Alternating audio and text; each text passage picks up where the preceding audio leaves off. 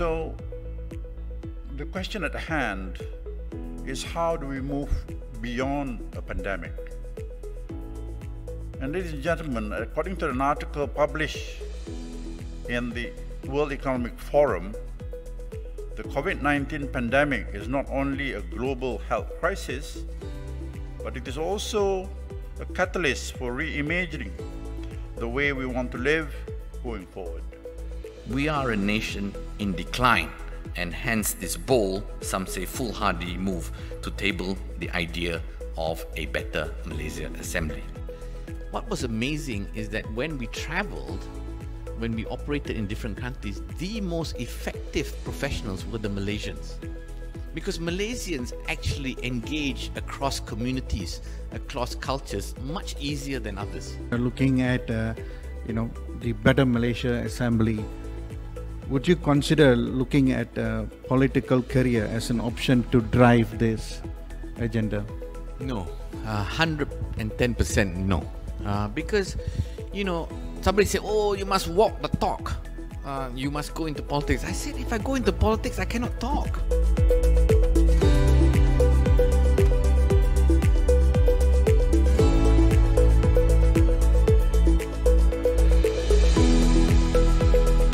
Structural reforms involve state institutions. These state institutions need a complete reform from the ground up. We need to have innovation. This is critical for Malaysia. We need to have political stability. That's also critical for Malaysia. Just 2 weeks ago, I went to a coffee shop, wanted to have coffee. They didn't accept cash. They didn't accept credit card. They only accepted an e-wallet. And I was like, wow, how far we have come. But what e-wallets do, and credit to the government for doing this, by making sure that everybody got like the 30 ringgit in the wallet every single budget for the last couple of years they're doing this, is that people are now using these services. And I think, again, this goes back to the issue of trust. If you trust that who you've hired are great, capable people, and that they are adults and they know how to manage themselves, then creating the enabling conditions and giving them the flexibility to choose from among your toolbox and understanding what those needs could be for different people will work.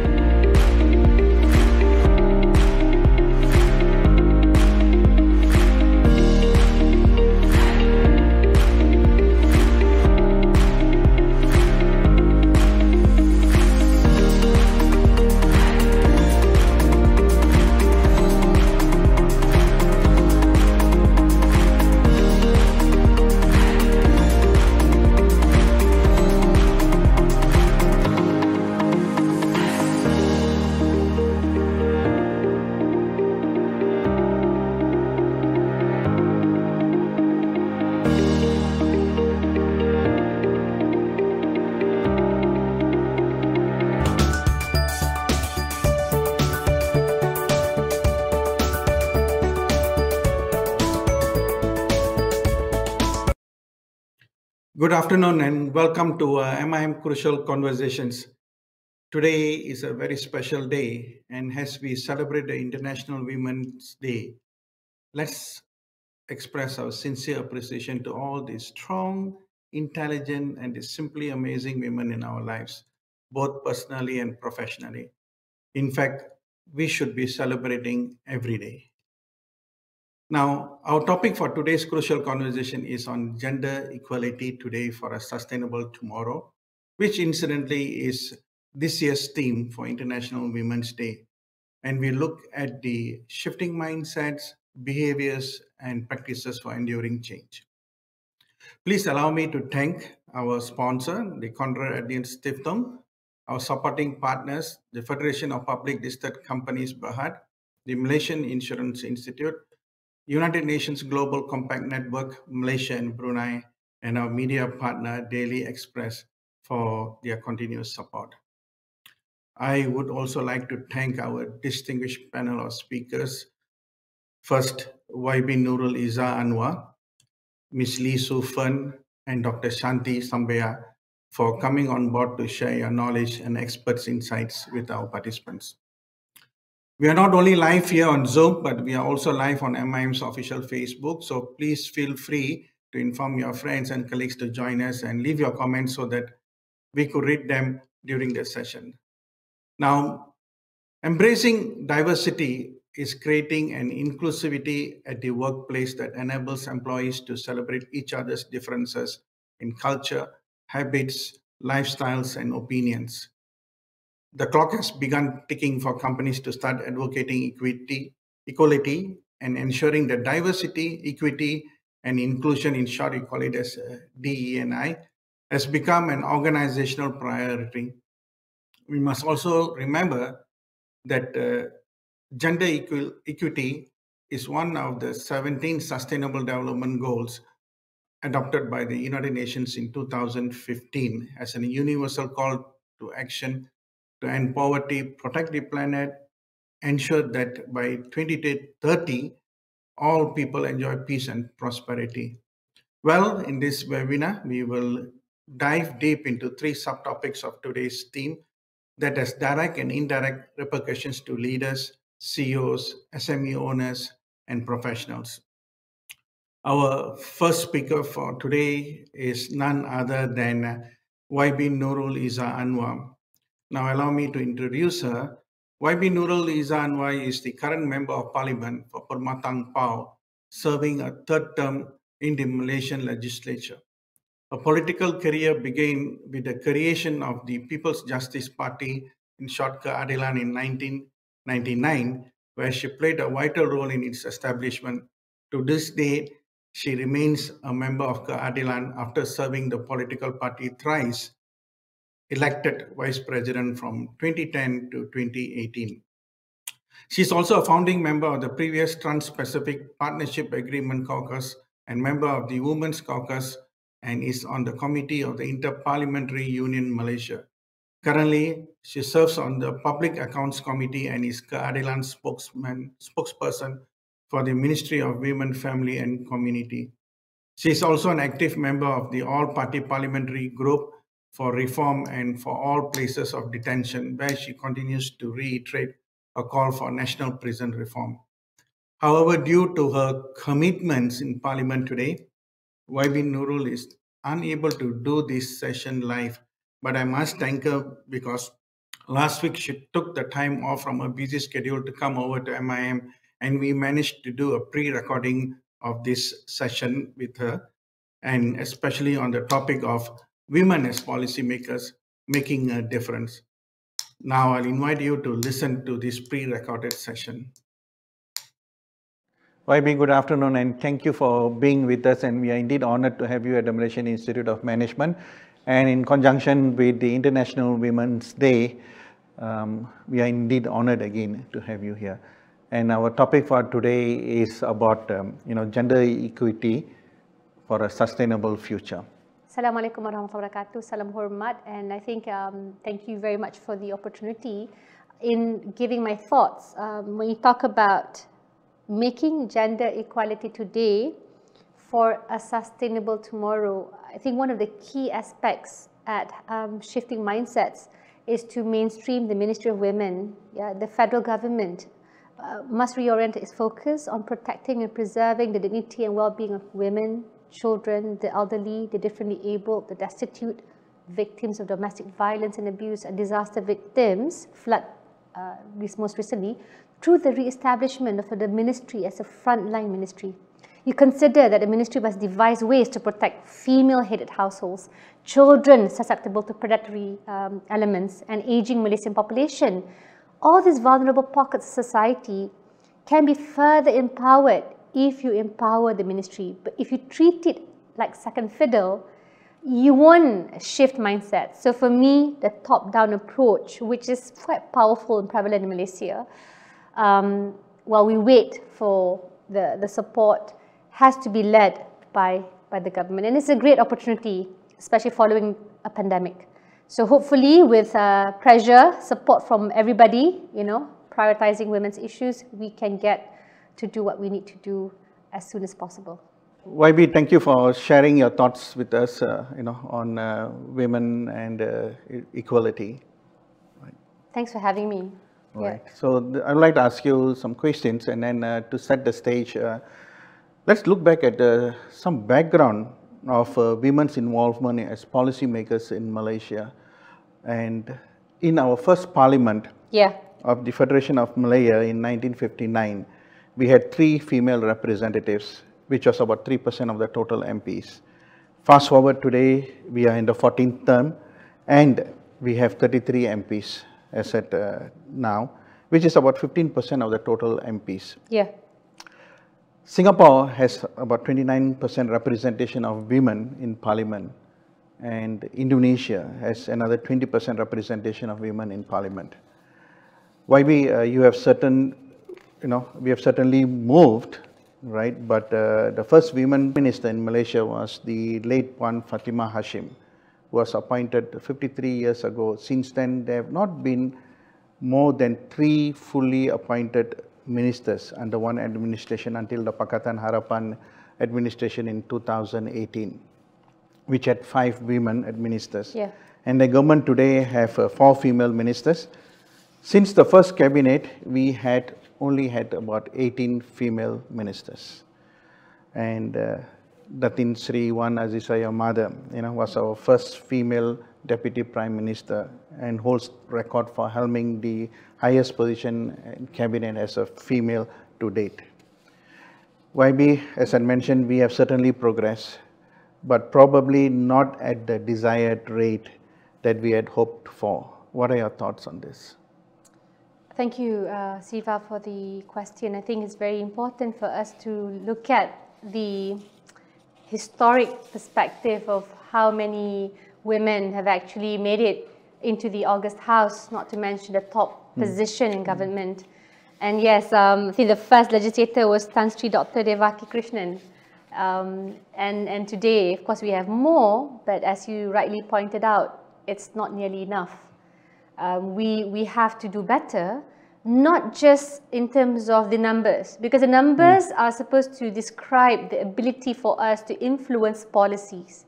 But I think also more importantly is the quality.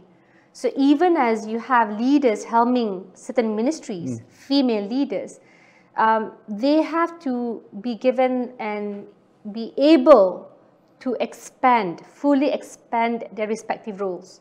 So I always talk about even mainstreaming the issues of women empowerment, mainstreaming the issues of or the policies to make sure Malaysia is more safe for children everywhere. So this is incumbent immediately before we push very hard the increase of female legislators on both male and female leaders. Whether it is the Ministry of Home Affairs. People talk about Home Affairs or Defense and automatically they think that's important. That's a senior ministry. But I believe the most senior ministry is, Ministry of Women, Ministry of Health, Ministry of Education. The pandemic has exposed these ministries to be the most important in affecting people's lives. But in your view, do you consider it as a slow progress? And is it because we do not have enough women capable leaders? Or is it because of the patriarchy overruled gender equality in Malaysia? I believe that certainly we have to do much more, because you see the numbers represented in the civil service, a lot more women, but at the end of the day, if you look at the demographic, we're talking about 48.9%. Yes. Yeah, those are women, and clearly it has to be represented in terms of the enabling ecosystem. How easy it is for women to get childcare support, how easy it is for women to be paid equally, in comparison to men. So yes, we have a long way to go. First, I believe it's not necessarily unique to Malaysia. Many countries face the challenge of patriarchy. Yes, you know, so many countries. You just have to look at Negeri Sembilan, the state of Negeri Sembilan, where women and matriarchy is quite accepted. Okay. So at the end of the day, it's about political will and what we decide to do with our respective families, the relationship dynamic with our siblings, with the men, you know, among us, and the men themselves, what they can do to affect change. And I believe the crucial importance is to make sure there's early intervention in schools, in communities, in religious you know, authorities and ecosystems, and this permeates throughout the different religions and practices. But it really requires reminders, you know, support, and of course events such as this to mainstream gender equality, and of course the agenda to empower women and provide safety for children. That was a good observation when you spoke about Negeri Sembilan, you know, matriarchy. I mean, reformasi made me go everywhere, every state. So, you know, been there, done that. Alhamdulillah, it's a great blessing. Yeah, and I've learned a lot. But yeah, this is how I see it. All the strong women. Yes, yes, yes. It's just yes, there. yes. You decide to say, yes, I want to embrace it, or repel it. Yeah, you would be also, you know, it is an interesting thing that even back in MIM, Yeah. it is, they always say that, you know, we have women power, you know, we got more women than men. Yeah. Right. And, you know, going back to Parliament again, you know, it is important to have more, do you think it is important to have more women representation in Parliament and in the government? Because research has shown that women have great leadership qualities and have been successful in institutional reforms. What are your views on this? You know, as you rightly pointed out, Siva, it's there, it's validated, it's evidence-based. You do have the crucial importance of how women will change the landscape, how they can contribute. But I always believe it's a symbiotic relationship. Everyone in life, there's a term called karamah insaniyah, the dignity of men and women. So you're according people dignity. So even as you know, positions have been given to women, but the main background, a foundational basis is to make sure that you according dignity, dignified positioning of women, so that they can help unearth policies that are fairer to everybody. You know, the 48.9% of people in this country. And having said that, men also have to be accorded a dignified position. So for me, it means sometimes it's also looking at how it falls, you know, in society, how it takes place, whether if you have female legislators, is the environment helping her to do her work? Helping her to thrive. To thrive. Is she facing either backlash? So these things have to be taken into consideration. You need to also cajole, convince, and get the men to be part of the process. And I believe, you know, sometimes they always say, bully, you know, bullies end up bullying others, right? Hurt people hurt. So I think it is important to take into account the background, the social economic background of respective segments. In England, the intervention takes place in juvenile institutions, juvenile detention centers, because, you know, once you were a victim, you continue the cycle.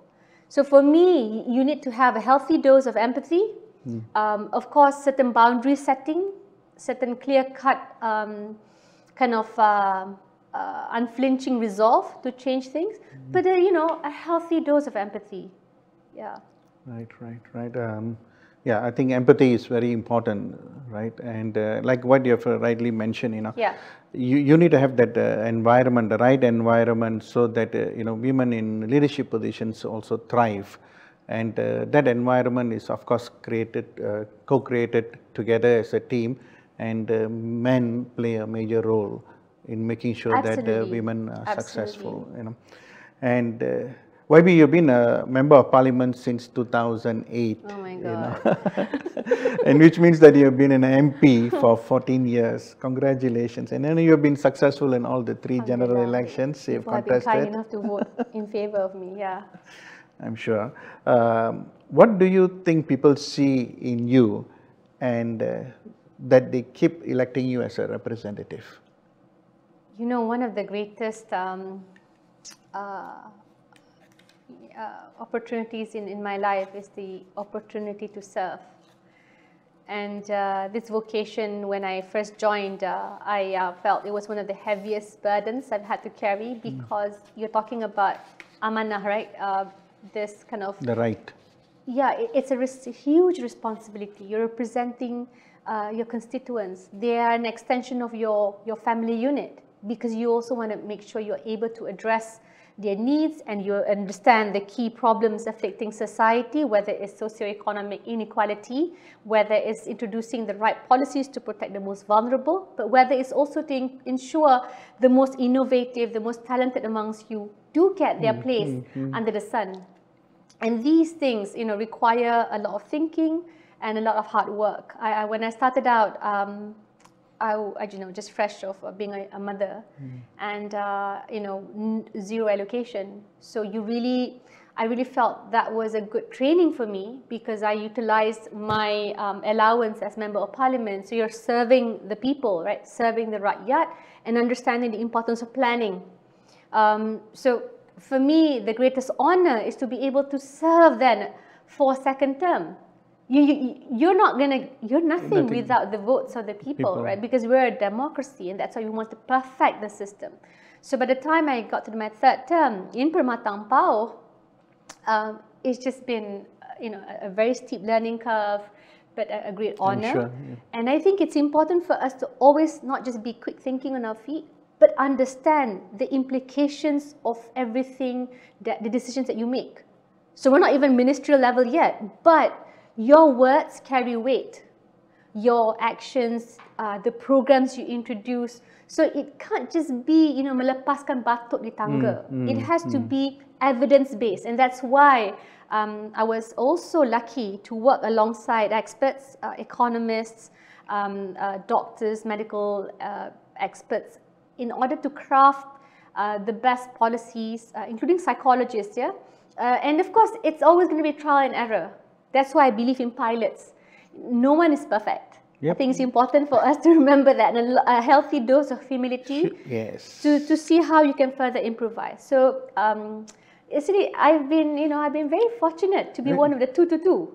There's only 222 MPs. I know we have a lot in Malaysia, but it's you know, it's a really, when I first joined, it was a really great honor, and I hope that we work hard to maintain the integrity.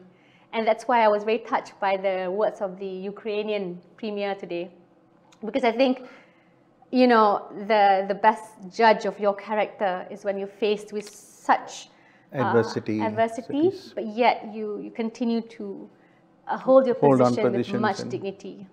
Yeah. And I like the way, you know, you mentioned about humility. You know, I think it is in you. It comes from your mom and the family and the serving. You know, you were thrown into this whole thing when you were as early as 17 years old, right? Yeah. And you started your career, and there's a lot of things that you have learned, and you continue learning that, and you just. But that's life, right? Life is always about learning, learning how to become a good mother, a good parent, a good human being. T.S. Eliot was the one who said the greatest wisdom one could hope to acquire is wisdom. Wisdom and wisdom. So, sorry, humility. Humility is endless. It's endless, The greatest wisdom one could hope to acquire, so it's humility. Right. Yeah. Why we let's move on to the next Sure. question is, in your constituency of Permatang, Pauh, Yes. it's actually quite close to where I live also. Yes, Okay, Orang Batak. you have Orang Batak, okay. You have carried out many programs for the needy, like the Rose Yeah. program, the Permatang Pauh Women Yeah. project, and you have the multidimensional poverty study, and then also the Talian Prihatin, to name a few.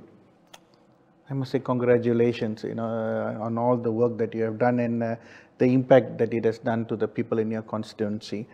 What is, in your view, that needs to be done more now with the COVID-19, that probably the challenges are different now, and what really drives or inspires you to carry out discontinued activities? So first, we have to understand that it's not nearly enough. All the ongoing programs, because at the end of the day, we do need a seamless integration across agencies, and it does require the role of the government, whether state or federal, because systemically, even when you talk about safety nets, you look at what's happening to the vulnerable, the bottom 40 of households, now added on 1 million more after COVID. It's about how can they make ends meet when they're being pressured so badly due to the pandemic. They've lost jobs, much worse compared to those in the T20, because of course you're more assured, right? Even when there's extreme climate changes, those on the higher income will be able to live in areas that are far more secure, far higher in planes compared to those from the lower income. So these things make it far more onerous on those from the low income. So the whole spectrum and spectre of the pandemic should remind us that we need to change the existing systemic flaws, whether we reinvest and further support healthcare. And that's why for me, when I look at the impact of the possibility of ending a generational ban on those who are born after 2005, smoking, I understand the rationale, because the B40 kids are the ones who are going to be the major victim of this. So for me, in terms of the programs, we have to keep on going. You're always running to keep up, because the problems are not going to be reduced. We have had to postpone our methadone van, collaboration with the mosque, but we're going to restart it again because drug addiction have increased. You're talking about domestic violence. So that's why how we provide support has to be multidimensional. Money, yes, okay, but at the end of the day, how people are faring psychologically, how people are faring emotionally, and the ability of their children to grasp and absorb intellectual content, because online schooling have disrupted an entire generation. Yeah. Almost about 2 years already, right? And then probably, for one whole generation. Yes, for sure. So how do you utilize TVET? How do you utilize like short courses so that the kids who have, maybe a lot of them don't want to go to school anymore. Yes. They perhaps, stayed back, lived with their grandparents or just, with their friends. So there has to be deep rethinking. There's an IDB paper. There's many comparisons looking at the region, but it's also an interesting time because we have this chance. It's just that we have to enact the political will to do things differently. Please don't go back to status quo. Boring lah. Boring lah. I mean, let's not go back to status quo. We've seen the worst. Yes. Let's change the way things are being done for the better.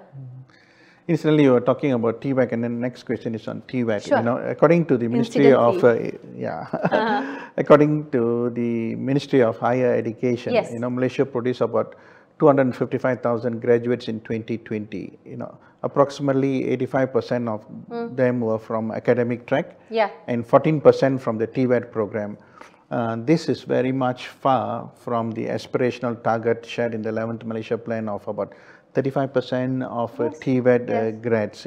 Yes. Even though there have been many measures taken in the 12th Malaysia Plan to strengthen the TVET through improvements of ecosystem, etc., upgrading its quality recognition. Given that you have championed this during your Pakatan administration, what are your thoughts on the influences impending the take-up rate for TVET programs? So we have been fortunate because the Auditor General has exposed the weaknesses in our TVET programs. It's very fragmented in Malaysia. You have more than 7-8 ministries in charge of TVET. So the Ministry of Higher Education has now been tasked as the secretariat of the Majlis TVET. Yeah, but are they addressing the issue of the centrality of powers and authority and a single accreditation body that kind of governs everything else? So until and unless you address that, it's very difficult to kind of fight against the bureaucracy, right?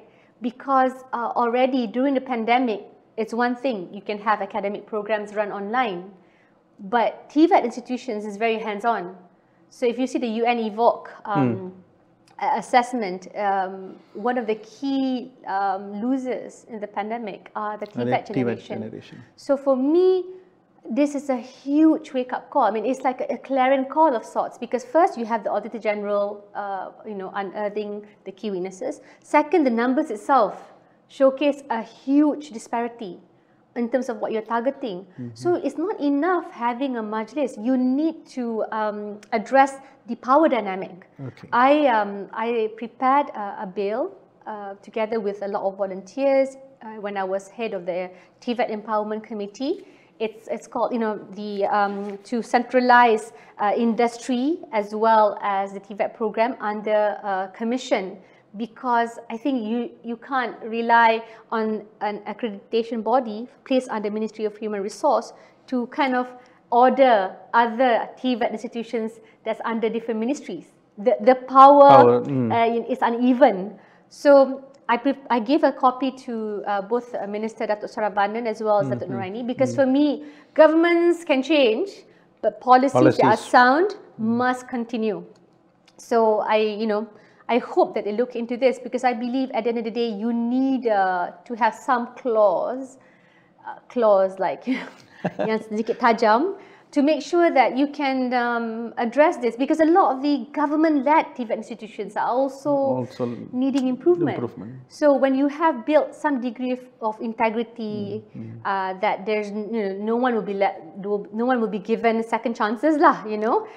We follow through one simple rule of law, then the quality will improve. But the children need help.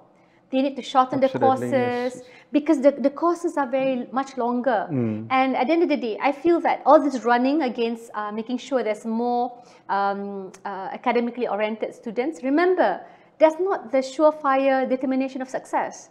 We have to celebrate our kids, especially from the technical sector. There's nothing wrong with knowing what to do and harnessing that skill. I come from an academic background, and I tell you, when the aeroplane is not working, you're not going to look for any engineers. What can you do? The toilet's not working, you're going to find someone who's suitably addressing that problem. So, you need to have the living skills.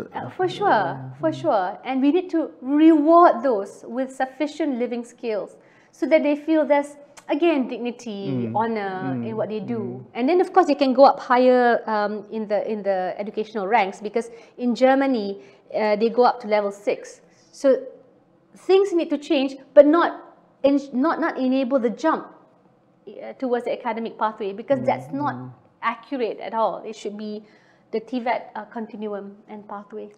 Thank you very much. And now we talk about gender equality. Yes. Gender equality historically has been predominantly also a women's movement, right? But the impact on gender inequality and how it is affecting women hasn't been really addressed. What are your thoughts on this? Yeah, so for me, it can't be restricted to a certain class. Yes, we do want women to be more powerful, but by the same token, we also need to address and assist women across the social strata, across the socioeconomic spectrum. So, simple things like, I feel, women who are working in the informal sector, they are far worse off after the pandemic. So they might not be in the top suites, they're not the higher ranking, right, higher earning, and they are the ones who are sometimes missed out on. So how do we ensure, I know that Perkeso and SOCSO are working hard to make sure the women in the informal sector are being protected through some schemes or the other. But I believe we're just not going far enough, because one of the key things is to also energize the Ministry of Women, not to be seen as being second fiddle, but really to push forward this agenda. Yeah, and this includes also women, by virtue of the lottery of birth, are stateless. You know, we can't just be thinking women who have agency or who have the right papers.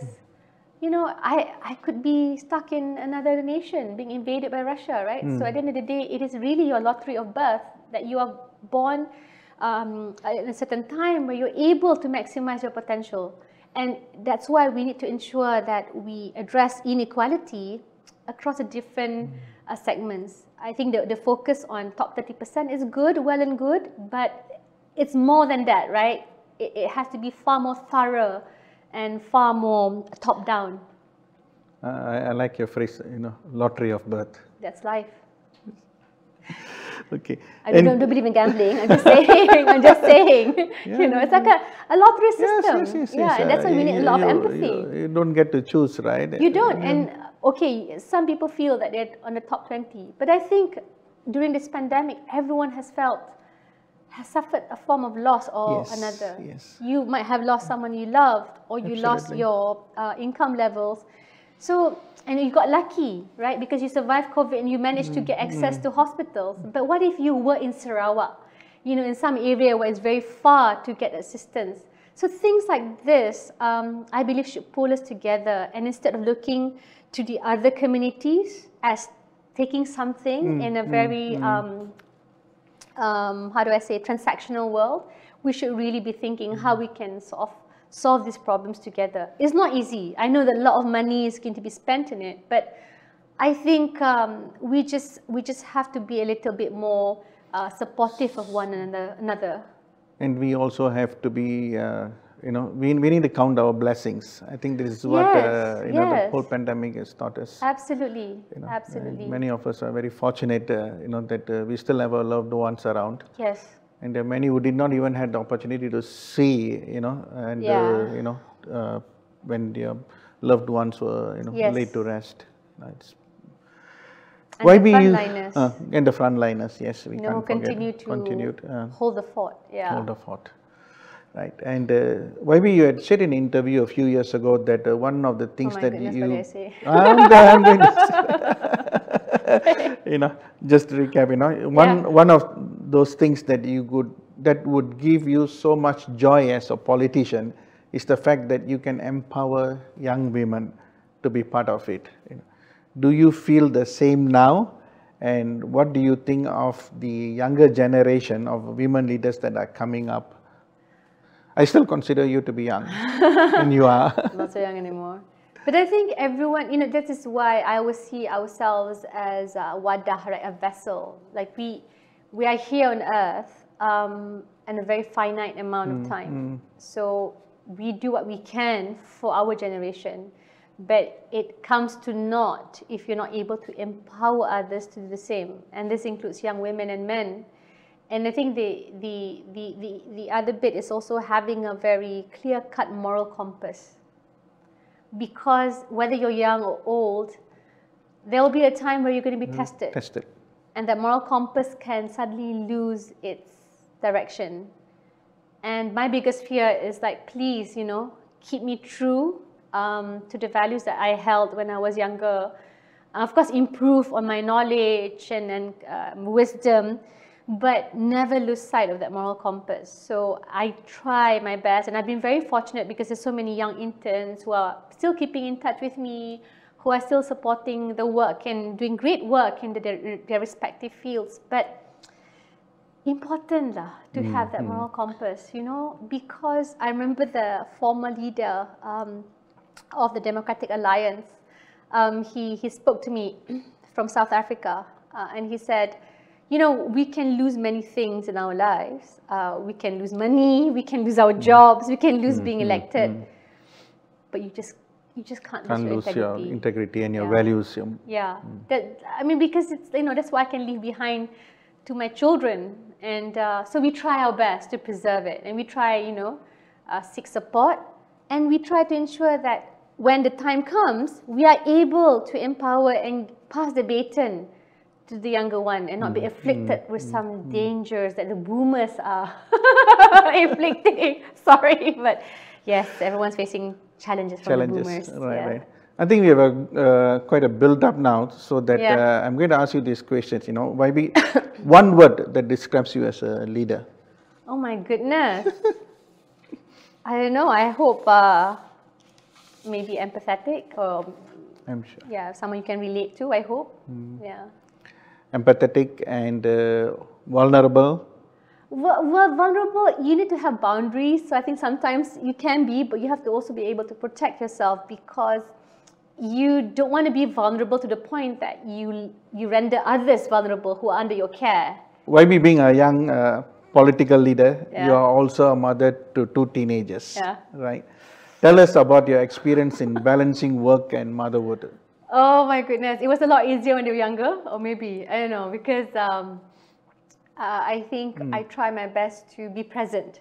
So sometimes the time is not much, but you have to be present. Whether you're doing your work, you're fully present, and it's very difficult when you have 1001 things to do at once. But I think being present with them, trying to learn that they are going to be young adults with their own characteristics, temperament and personalities. That's the hardest part, right? Letting go as a mom. And sometimes you have to be a leader, sometimes you have to be their best friend. But sometimes you also have to be a disciplinarian of sorts. So that there's different characteristics that are embedded within a parent figure. It's tough. I mean, I think I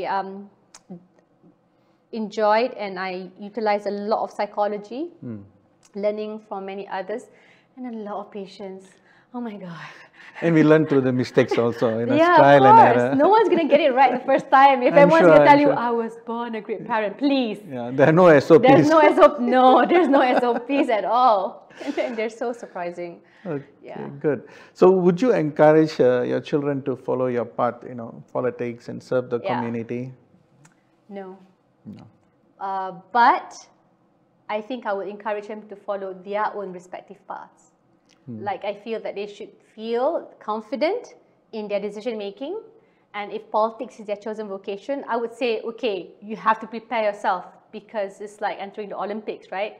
You have to make sure you're psychologically empowered, you are, understanding the risks, and a lot of restrictions as well, because you want to protect and preserve your integrity.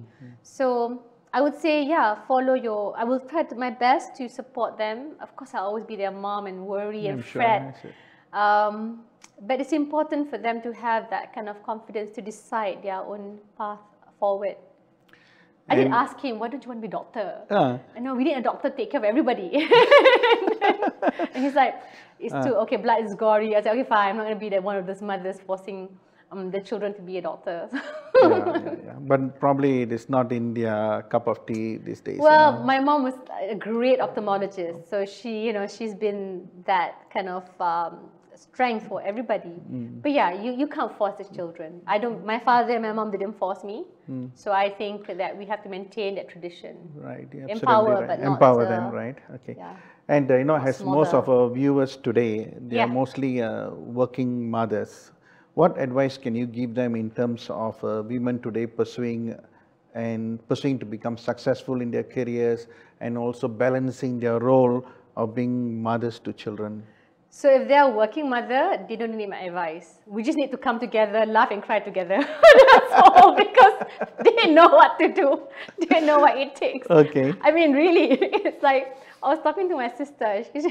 She has 3 kids now. She doesn't have a helper. So, I mean, like I said, she has a lot to teach me. So sometimes, we're just going to, let's have a crying and laughing session. We don't need to. It's good, right? I think it's also maybe self-love. Sometimes it's okay. You can't, there's no such thing as, having the ability to get it right. You can't have it all. I mean, it's okay not to have it all. You know, I think going back to your issue of counting your blessings, it's okay not to have it all. You know, I feel sometimes certain marriages don't end up well, or you know, you're struggling to keep things together, and it's okay. You know, I think it's a reminder to yourself that, you know, you are loved no matter what, no matter in what position you are. I met many single moms who are, you know, whether they get into an accident and they say, I can't really take care or do physio because I have to take care of my kids. So we just need to be there for one another, you know, support each other, and a community that supports. That's how many other countries overcome natural disasters, because they feel that I have support from my neighbors, I have support from my community. That knowledge in itself powers the ability for you to recover from a natural calamity. And also, I think you'll agree with me that you need to love yourself too. Absolutely. You know, you have to. God created you. Can you imagine? Like the creation of man, right? I feel like it's such a miracle in itself. So yeah, you have to love yourself. You have to love you. Yeah. And remember that you are loved no matter what. And I think this pandemic has also helped us enjoy solitude. Yes. You know, appreciating the thoughts in your head and not running wild with them, but just regulating and appreciating who you are, getting to know who you are. Yeah. And many times, you know, we always, you know, when we are in solitude, like what you mentioned, you know, and we think that we need to keep on doing things, then only we'll be moving ahead. But sometimes you just need to take that little break and then just sit down and you know, have that silent moment. That itself is about loving yourself and giving time to. That's how we came up with the multidimensional poverty index in the time of COVID, to run it and develop a COVID-adjusted poverty line. You know, during a pandemic, it was under MCO, and I was discussing with Professor Fatimah Kari and Jannah, and I think, yeah, it's true. You know, a point to reflect, to refine certain ideas, and to perfect it better. And of course, you won't get it 100% right. That's life, but it can help you shape into a more powerful outcome, inshallah. So if I recall our conversation, you know, when you need to cry, you need to cry. You need to. Right? When you want to laugh, you laugh, right? And we're human. Yeah, we are human. Yeah. You know, you need to love yourself, and you need to have that solitude, right? I mean, I do appreciate stoicism. I do appreciate, and I do believe that it's important for us to be calm no matter what happens. But it's also important to recognize your humanity. That, you know, you are also in need of different levels of, just experiences. Well, let me tell you that women are really stoic. Have to be. Hats off to them. You know, I have, in my own personal experience, I've seen women are really stoic. We have to give it to them. In your interview in 2019, okay, trying to recall, is that you had mentioned that that would be your final term as MP. Has this changed now, and will we see you contesting in G15? And I think with the energy that you have more to offer. Well, yeah, I think the pandemic helped me see things in a different light. I would very much like to contribute still. And please. Of course, Please. Too bad you're not voting for Permatang Pauh. But, you know, I don't know where the party will decide to field me. But, you know, I would like to continue. Because sometimes as a legislator, you have that voice and you do want to pursue. And it's not easy because the degree of toxicity, it hurts, you know. But by the same token, I guess that's life overall. I see what's happening elsewhere, and we do have a lot to fight for, a lot to, you know, thrive and enjoy still. So we do need to fight for these freedoms and for a democratic, enabling Malaysia, multiracial, you know, celebrating our diversity. And it comes at a price, meaning you have to continue to fight for these values. If not, then other values would then precede you and overtake. And that I can't let that happen to my children, at least to the best of my ability. Thank you so much. At least we know you will be there. We'll see what the leadership says, you know. They might say, we don't want you anymore. So No, you will be there. And, you know, I would like to congratulate you in advance. Okay. It's going to be a tough election. Yeah, I'll tell you that. Yeah. It's going to be a tough. Nobody is secure. So, yeah. But end of the day, we have to believe in the universe, and we'll have the right people to represent us. I think the country needs a lot of things. I mean, I think Martin Luther King said like the arc of history bends towards justice, right? It's long, but it bends towards justice. It's a long haul. Yeah, and it's always every generation would have its struggle. So we have to really take kind of a chill pill and do our best, and that's what's important. Not give up. Okay, I think probably almost coming to the end. Yes. But let me ask you this. Yes. One word that comes to your mind when you hear these great names. Angela Merkel, the former Chancellor of Germany, and Stella, Jacinda Ardern. Yeah. Right, and also our local, we have got leaders like Dr. Nicole David, etc. What is that one word when it comes to your mind? I mean, they're deeply inspirational. It really touches your heart on the fact that women can soar higher, and that's why you have to provide opportunities for more women, for educational opportunities, for them to be protected from any harm, for them to live, to grow up, to work in safe environments, and for them not to be victimized in any way. And of course, this applies to boys as well, right? Because when you raise young boys, young teenagers, you are able to also inculcate these values. So I just love to see these women, and I love that it's important to always make sure these values are accessible. Yeah, because that's what you want, to impart it to others.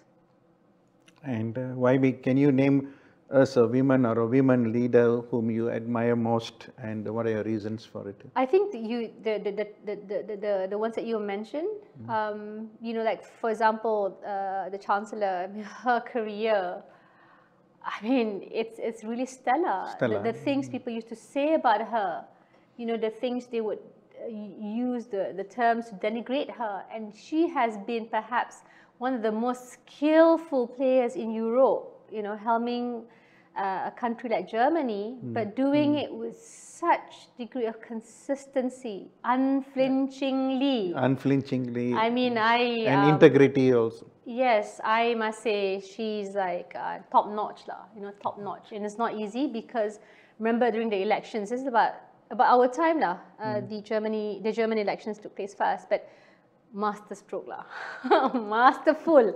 The way she did it was quite impressive. And of course, Jacinda Ardern, when people say, what I like about New Zealand is because they're mainstreaming women's empowerment. They're mainstreaming the whole governance structure is centered on providing a safe environment for children. Yeah, that's very important. So can you imagine? That's so wonderful. I think like mothers everywhere, fathers everywhere, societies everywhere feel that's such a novel and noble kind of agenda, right, for us to make. And of course, Dr. Nicole, she's also, given a lot of support from Penang. But the point is, it's just wonderful, and we have to continue to celebrate them and provide more pathways for other women. Now, I just want to add on, I think that's why, in terms of policy, certain things can be done immediately. And that's why we shouldn't wait until we come up with a certain figure. But men everywhere also have to take note and do their part. Yeah, together. Because, you see like victimization happens even by women. So the issue is it happens far worse off, women are far worse off in terms of even across the statistical spectrum. And that's why we're raising this issue, right? Because systemically, we need to ensure that they are protected and empowered. But by the same token, these values are gender neutral. YB, thank you for being with us today. Thank you for having me. I must say, it was inspiring to listen to your thoughts. And so kind. I think I am seeing a future women prime minister in you. Yeah, Okay, let's pray for a and good prime minister, Yeah, okay. whoever that may be. Yeah, and probably my children will be there to celebrate, right? But I Yeah. wish you all the best. Thank you. And Thank you. keep, keep doing whatever that you are doing, and the nation will support you. Thank you so much. Thank you. Yeah.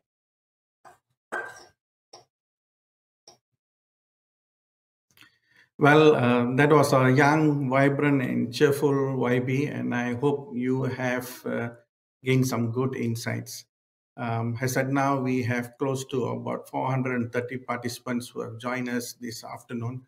And for those of you who have just joined, especially the women, happy Women's Day.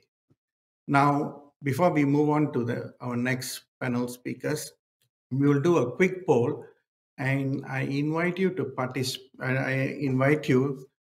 participate as well as to answer just 4 questions, and then we'll come back and look at the results later. Can we have the poll now?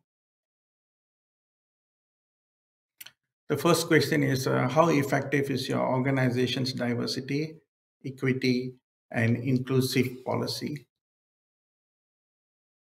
Effective, moderate, etc.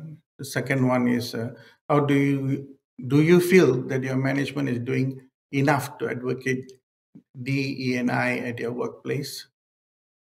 And then is the third question. And the fourth one.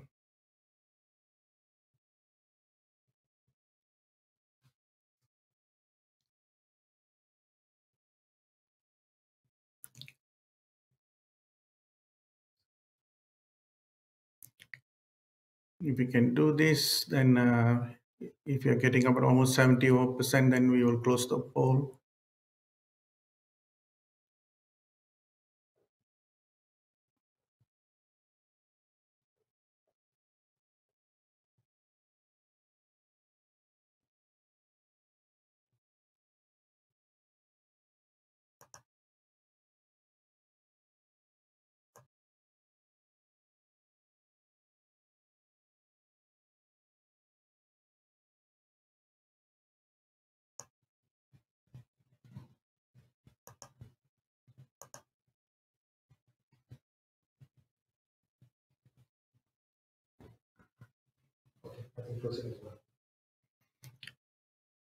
Okay, thank you very much, and we will come back later and look at the results.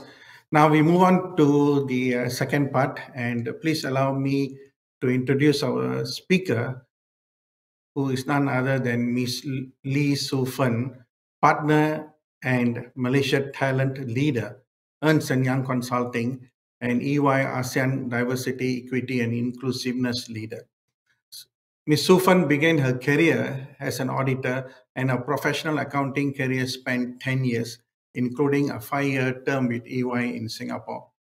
Passionate about creating an exceptional experience for EY people and a strong advocate of inclusive leadership, belonging, and well-being, Su Fern's unique experience, having been in both service line and talent functions, put her in a good state to accelerate the DE&I agenda in EY. Su Fern is also the global partner for EY's Ripples in Malaysia, which is EY's global corporate responsibility program that provides opportunities for EY people to positively impact the lives of individuals in our communities using skills, knowledge, and experience. Her topic today is Reshaping Leadership, Getting Serious About DE&I, Diversity, Equality, and Inclusivity. Su Fern, the stage is yours. Thank you, Siva. Thank you, MIM, as well, for giving me the stage this afternoon. And happy International Women's Day to everybody celebrating. I have 20 minutes, and it is such a difficult thing to do after YB speaks, and I really enjoyed her session. Now, while she came from a policy making at the governmental, at the country perspective, what I'm going to spend time on this afternoon is really to talk a little bit more about what I know best in corporate environment, policy setting, and how do we take DE&I seriously, which is keeping in line with the topic that we have this afternoon. I have a colleague with me in the room. She's Valerie Vincent Thomas. She's part of my ASEAN DE&I team. She's helping me with the slides this afternoon. So thank you, Valerie, and also thank you to Katie, who is from our BMC team helping us this afternoon as well. In the 20 minutes, I will be spending time on 3 topics, Val. Let's focus on the topic for this afternoon. Because it's 20 minutes, I do want to make the time worthwhile for everybody in the room. I know we've got more than 400 people now. So I will spend a very quick few minutes on what is DE&I. In EY, we talk about DE&I and not DEI because DEI in some pockets of the world, that could be known as a Latin word for God. So, you know, it's DE&I in EY. Very quickly, inclusive leadership at EY. We are very serious about inclusive leadership, and I will tell you why and how we are doing it. And the last part, I will also tell you it's not just about say, it's also about do. In a corporate environment, one of the key things is how to constantly close the say-do gap. So what we say, we do. So I will give you some examples on what we are doing currently in the firm. So what is DE&I very quickly? And this is really at the highest level. Obviously on this topic, right, we could spend one whole day and even beyond in understanding the subject matter. But within the time, diversity is really about all the differences that we see around us. Equity is a little bit different from equality. Equity really means different needs and circumstances of the people are considered in our decision making, in what we do in the organization. And inclusiveness is key. Inclusiveness is about not undermining the differences. In fact, we embrace differences. It's about leveraging all the differences that you see around you in the organization, in EY's perspective, to help us achieve better outcome. In a sense, we are in business. We talk about achieving better business results. And of course, when you achieve better results, many downstream things, good things can happen to our people. Better career opportunities, career advancements, better reward structure, etc. So DE&I at this point in time is not fluffy. It definitely is a very, embedded part of the business. So when we talk about differences, of course, today's topic is about gender. A lot of it is about gender because it's 8th of March. But in actual fact, in EY, we celebrate all differences. And you can see on the screen here, some differences are very visible. We can see education background, where you are working, your location, your country of origin, and maybe a little bit about the language that you speak. But differences are also what you can't see and is really below the surface. They are invisible. Things like thinking on communication style, about leadership style, and really ethnicity these days are not so clear-cut as well. And of course, there are the sexual orientations which are beneath the surface, diverse abilities. And we talk about, sometimes disabilities only on aspects that you can see. For example, people who can't see very well, who can't hear very well, or who can't walk very well. But in truth, different abilities also impacts the way we think. For example, neurodiversity, which is also another big topic that in EY, we are looking at the spectrum of, say, for example, the different way we think. The ADHD is one that we are looking at how to integrate them more to EY's workforce as well. So as you can see, all differences matter. So the key thing is not so much about the differences that you can see in the real world around us. The important thing is to how do you then gel all the differences that you see around you in a way that will be beneficial to the way we work in an environment. So this slide here is really just a lead into my next section, basically telling us that we want diversity in our teams. But the important thing is not so much about diversity, because homogeneous teams, some might argue in the room, right? What's wrong with people who look like me and sound like me? And if you are in leadership, if you are team leaders of some sort in the room, you might have caught yourself many times in the past saying that, this person is really good in my team. Before I say anything or I write anything or I do anything, she seems to understand what I want to say next. Really, really good. She understands me. Now, while that is something to be celebrated in some occasions, sometimes that might not be. Because, that would mean that there will only be a need for one of you and not two of you. Because if two people think alike and do the same things, why do we need two of us in the room? There cannot be better creativity or innovation if all of us think alike and do alike and expect the same outcome. So here, the three graphs here, all you need to know is that while homogeneous teams which are well managed have a place in the corporate environment, depending on the circumstances, diverse teams are beneficial and good for the ultimate outcome if they are well managed. You see on the bottom curve here, diverse teams, people who are very, very different from one another, if they are not well managed, and the question is what is well managed here, right? It does not deliver the outcome that we want. So the key thing for us to think about today, as we talk about getting serious about being inclusive in the way we lead, is how do we then engage the entire workforce who are very different to achieve the ultimate outcome? So let me start by, the second part of my sharing. It's about how do we get serious about inclusive leadership. So this slide here, some of us here might have heard this saying before: culture eats strategy for breakfast. Now, EY didn't come up with this. Fern definitely did not come up with this. In fact, this is a very famous saying by a management guru called Peter Drucker, which you can look up very instantly on the internet. He famously said that, you can have the best piece of strategy in place, the best intention and all. You could have spent all your money brainstorming and such. But if you don't have the right culture to carry the strategy, it would probably be doomed to fail right from the start. Now, for some of us who maybe don't quite, get this piece, why culture is so important to making sure that the strategy that we have in place definitely could see, the living daylight, and you actually could see the outcome that you want. A very simple example.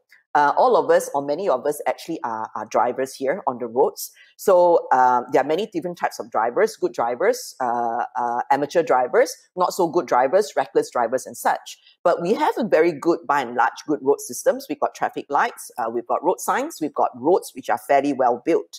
Now, if you imagine that the roads and the systems and such are your culture here, and your strategy, the people who are going to make things happen, are the drivers. You can have the best road system and the roads itself, but if you have reckless drivers who will overtake without looking at your traffic lights and such, you might still end up with loads of issues or accidents on the road. So just to give you a standpoint of why culture is so important in making sure that what you say you want to achieve for your firm, for your company, for your people, is really the underlying factor that you need to focus on. So what does that mean then? Let me speak from the EY's perspective. So let me focus on a few slides upcoming, looking at how serious we are in making sure that we have a right culture in the way we team and lead. Not just lead, but also how we team. In the company, just like many of you here, none of us, is an island.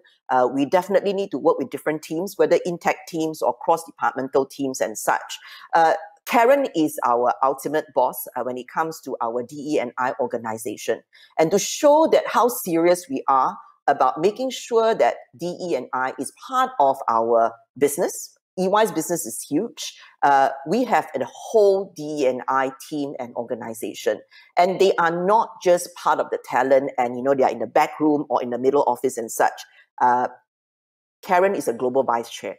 She is actually at the table, right at the top of the leadership with our CEO, global CEO, global COO and such, in making decisions that would impact the 150 countries that we operate in, the 250,000 people that we have. So DE&I is serious in EY.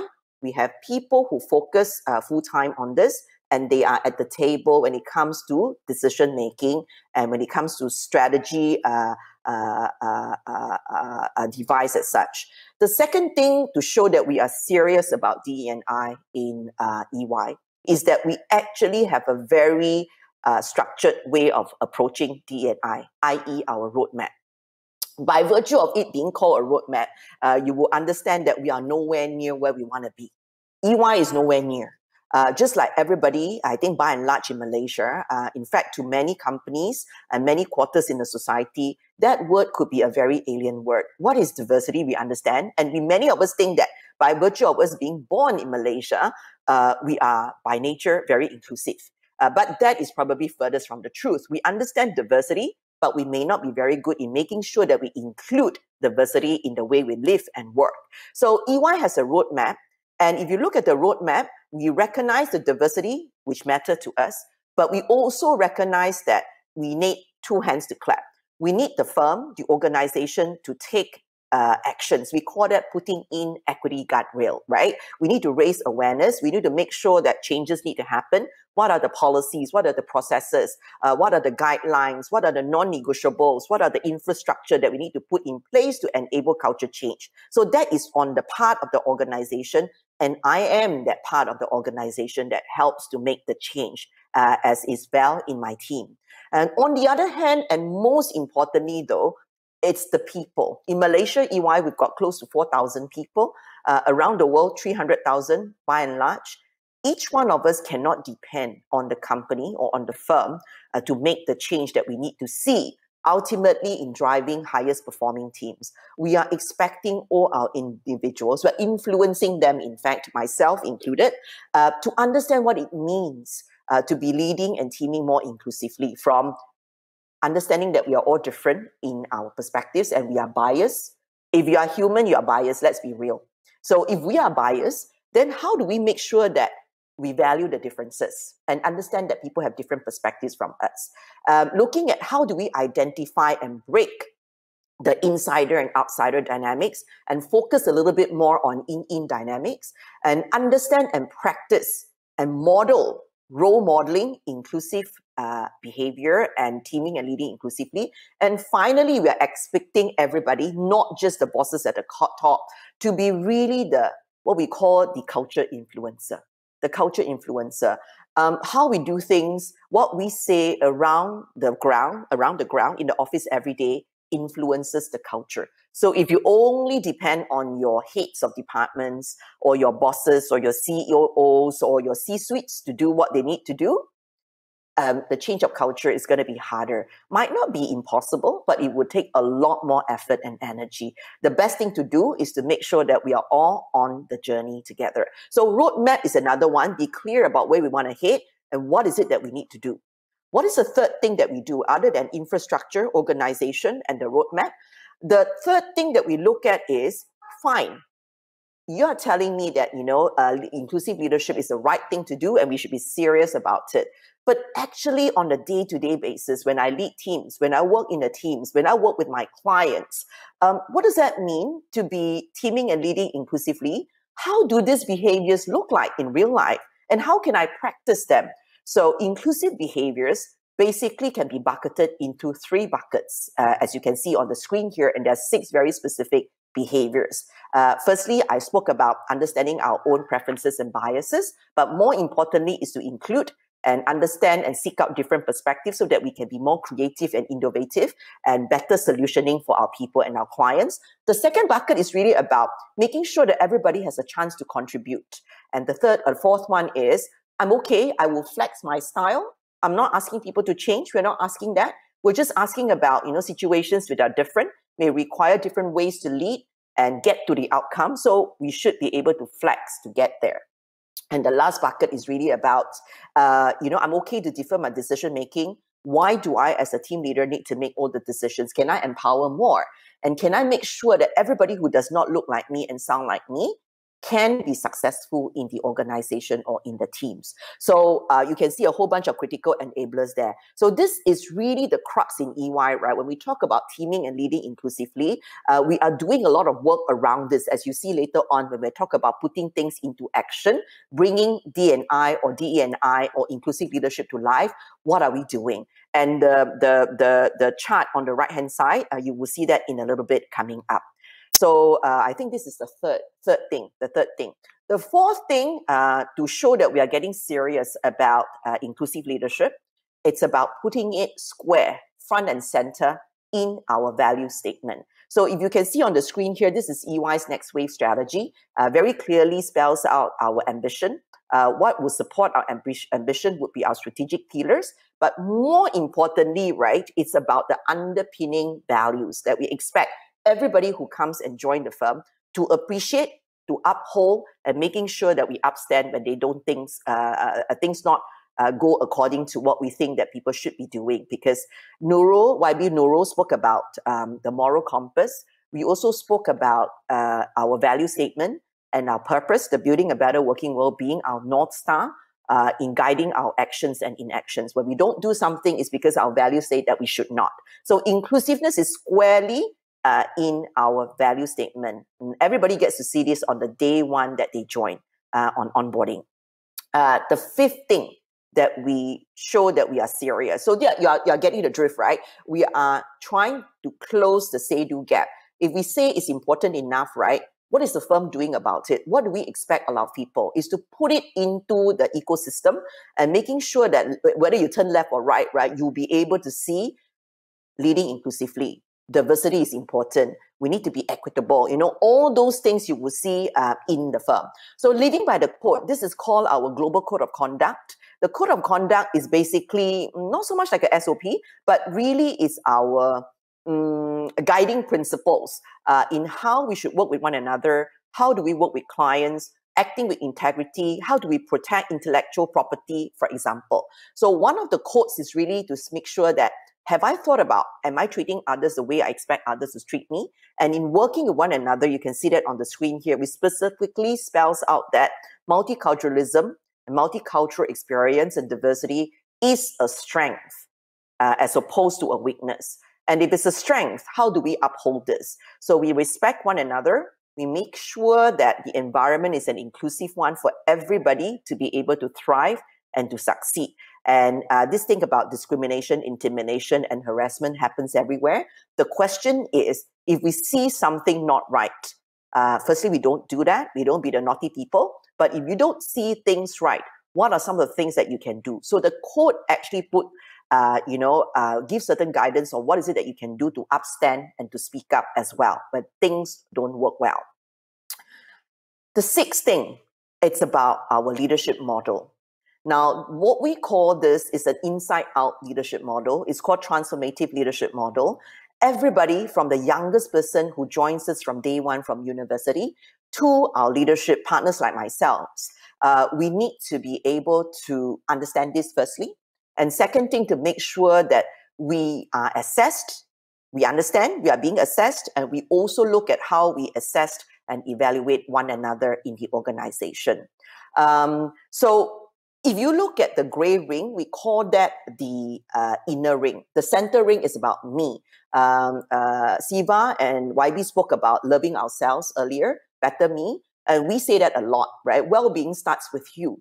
If you cannot look after yourself, you cannot look after your team, plain and clear. And well-being, in fact, is a leadership competency in EY. It's not something fluffy. It is a leadership competency. How do you look after yourself? And how do you look after one another? So the transformative leadership model, again, squarely and plainly put leading inclusively in the way we expect our people to behave. The gray ring that you see, better us, it's all about teaming and leading inclusively, that you inspire by leading inclusively. You make sure you promote a culture of belonging so that everybody can succeed and thrive. And you also promote the highest performing teaming by teaming and leading inclusively.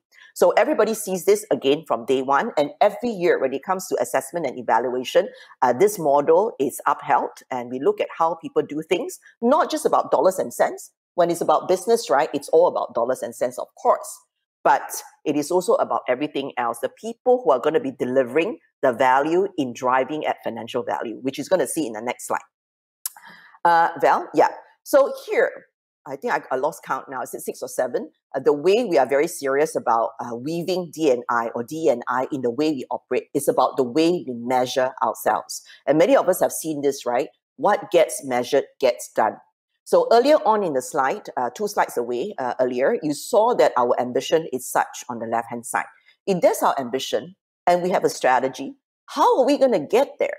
So if you look at this on the screen here, the measures that we are measuring ourselves in order to get to our where we want to be heading by the time FY25 comes around. One big part, it's on D&I.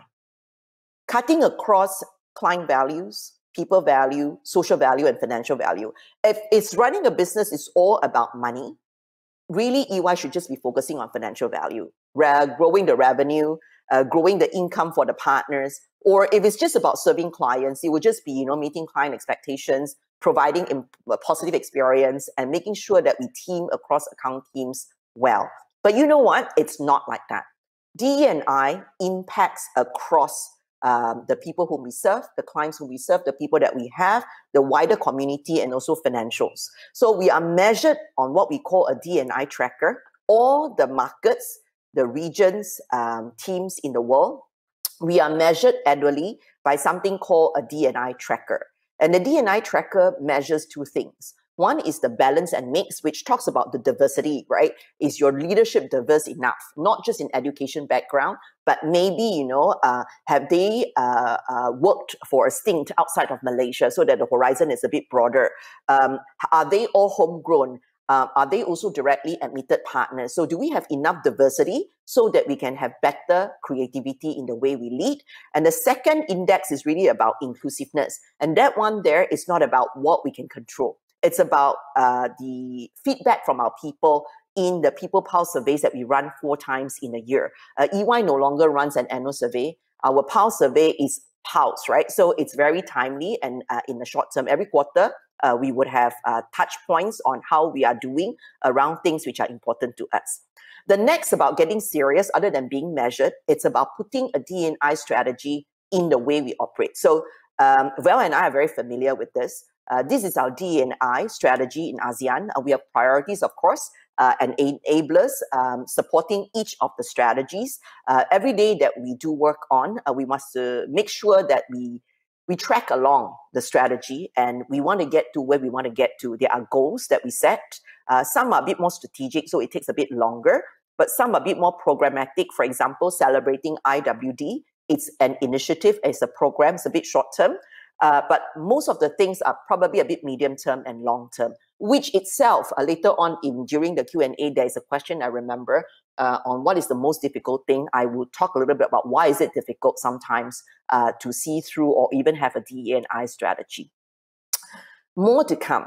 So if all these things are important, and we are serious, that's why you can see that from values to code of conduct, to the way we measure our people, to the way we measure our business, to so many things that we do, to having a concrete DE&I strategy and roadmap. What are we actually doing that our people are seeing? How do we bring DE&I to life then on a day-to-day basis? So I'm not able to spend a lot more time. So what we've done, Val and I have done, is really to put something very quickly on the screen here that you can see. So inclusive leadership, it's a big thing for us. We can talk about a lot of things about celebrating IWD. We can talk about celebrating cultural diversity in May. But if you're not going to have the right tone from the top, the role models that you want to see, the behaviors that we should be having, things are not going to happen on the ground, right? So tone from the top. And because of that, in ASEAN, inclusive leadership high-touch sessions we run. It's a compulsory sessions for all our partners and leaders to attend. And we've got 700 or 800 leaders in ASEAN, and I'm very happy that the attendance rate has been, I would say, better than expected. And for those who can't attend physical classes, there is recording for them to go through, but it's compulsory so that they know and aware of what they need to do. There is a SharePoint site that has all the materials ready for people to get better educated and get toolkits and all that may help them in doing their work. We have campaigns. We always have campaigns. We have well-being campaigns.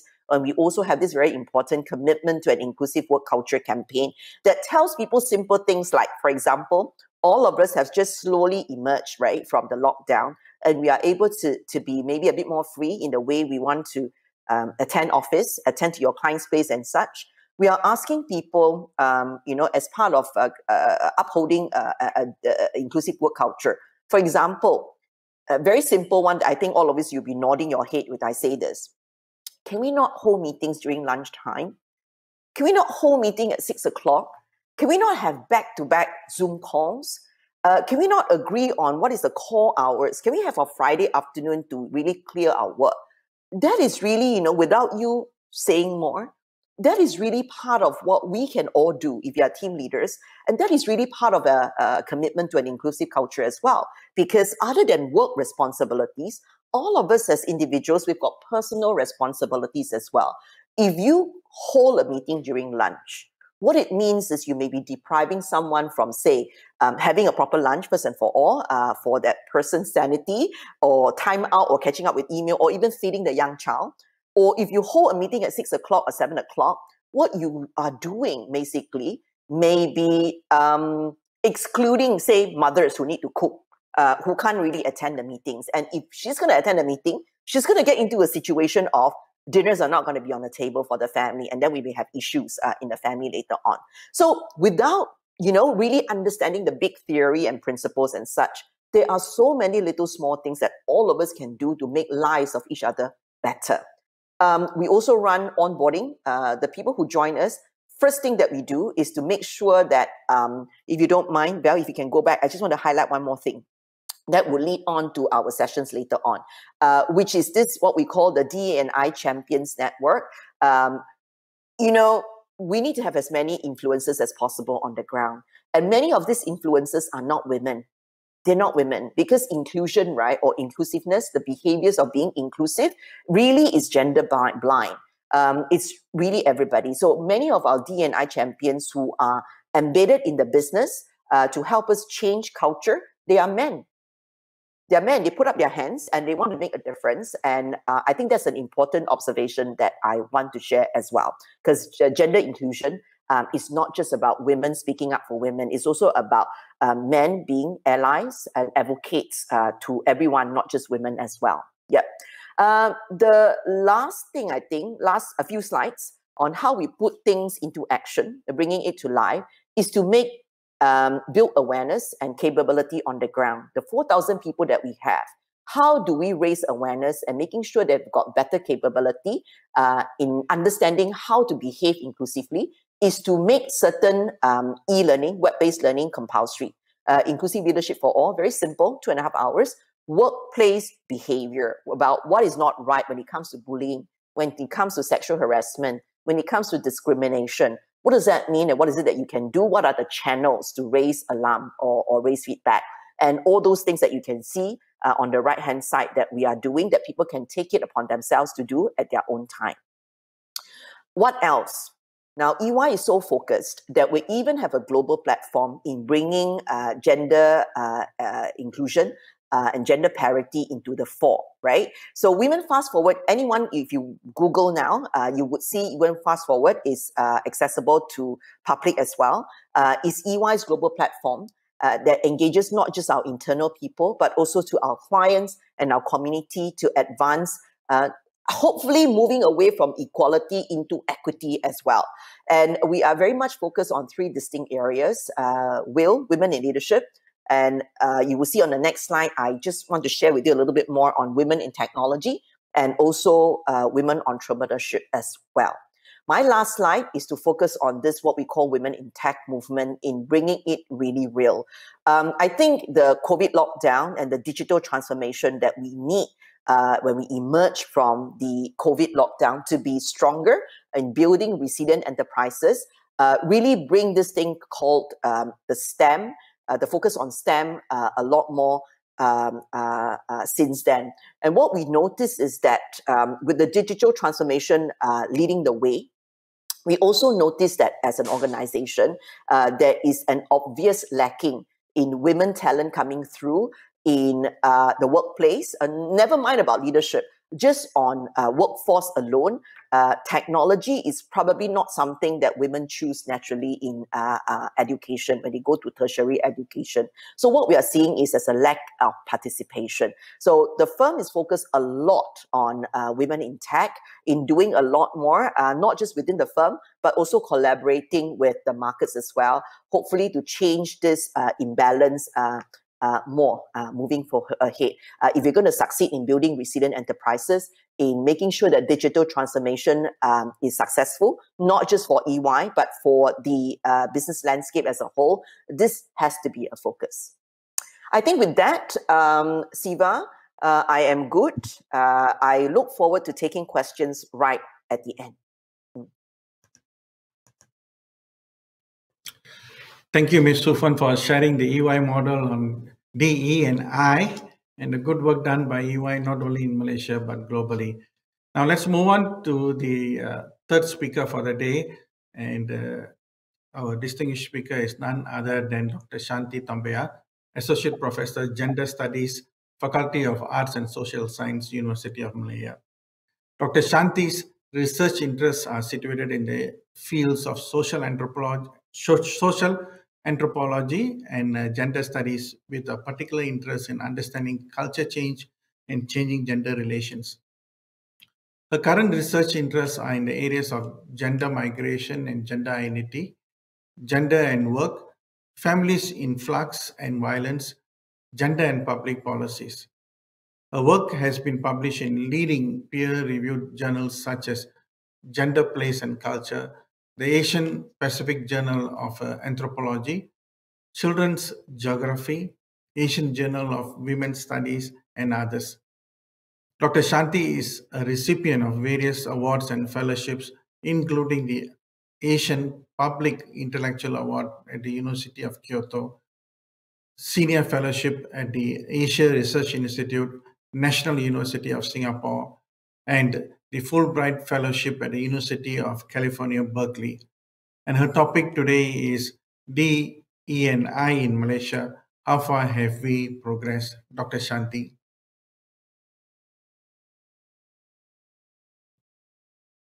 Thank you very much, Mr. Siva.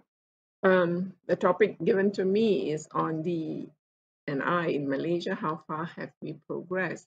So basically what I need to do in this presentation, in this short 20 minutes, is to actually show you how Malaysia is faring in terms of gender equality, because today is International Women's Day. I will be predominantly focused on D, E, and I from a gender perspective, which is focused on women.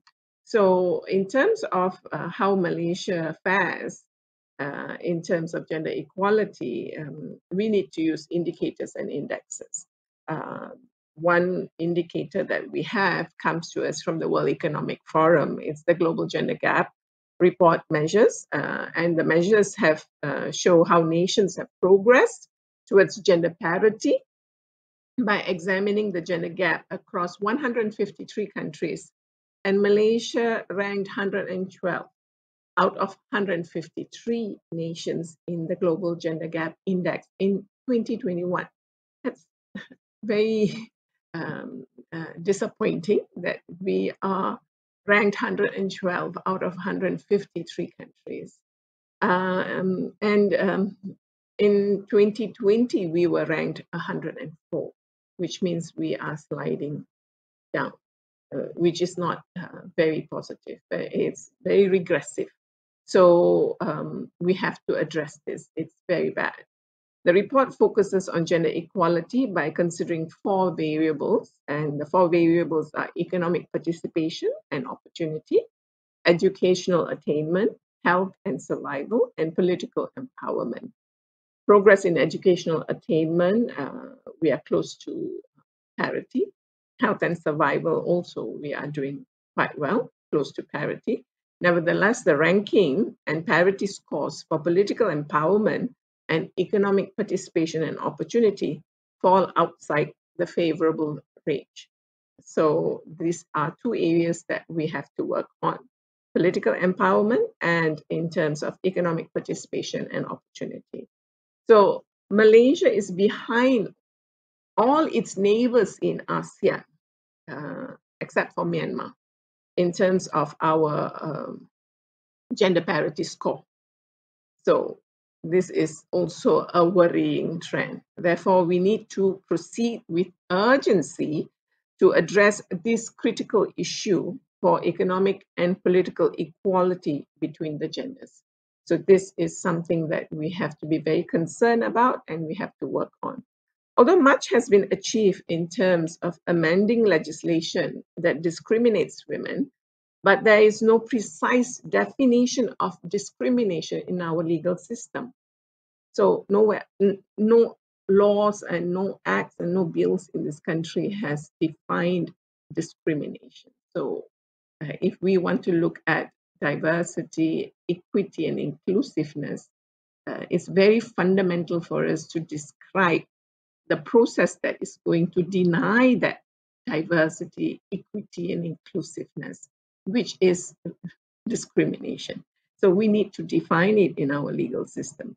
The Ministry of Women, Family and Community Development, with the support of activists, feminist activists and activists from the women's movement and academics, drafted an Anti-Discrimination Against Women Act, but this act has been put on hold as the ministry's focus on tabling the Sexual Harassment Act in Parliament. This draft bill has defined discrimination, and this will be instrumental in addressing the diversity, equity, and inclusion concern of the nation. So fundamentally, we have to define discrimination if we want to address this whole concept of diversity, equity, and inclusion. If we do not define what discrimination is, so the entire exercise is not going to lead us anywhere. So we need to address this urgently, and we have already put in process the work needed to define the term in the Anti-Discrimination Against Women Act, which is a draft act which needs to be worked on further. So this acts, norms, and policies are very important. Why are they important? Because they will create a positive gender-sensitive culture. People will know there are laws against discriminating based on gender, based on race, based on class, it's there in the Constitution, but the Constitution also doesn't define discrimination. So we need to have a positive gender-sensitive culture, and we also need to encourage males and females to engage in activities geared towards gender equality. And if we have this in place, we may see many prejudices experienced by women eliminated. Significant problems remain because of structural, cultural, and institutional roadblocks. Substantial public policy effort is required together with enthusiastic leadership in promoting gender inclusive practices, which means we need leadership irrespective of it being male or female to accept the fact that there are inequality in society, and we need to address these inequalities. So we have to have gender inclusive practices in place, and leadership needs to embrace and promote gender inclusive practices. So the gender norms expect, so what contributes to a culture that leads to inequality? Our gender norms, our belief systems. Gender norms expect men to provide for their family financially, and they perceive themselves as natural leaders.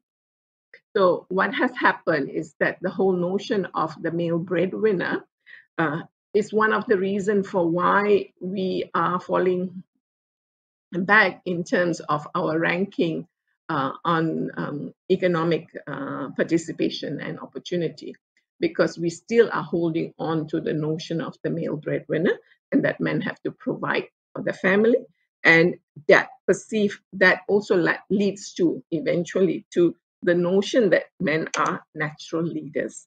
So there's a very interesting study done by Elaine and Kurabis in Malaysia to establish that Malaysia has a patriarchal environment, especially one with the classic model of the breadwinner, father, housewife mothers, and how women have to have major responsibilities in the household.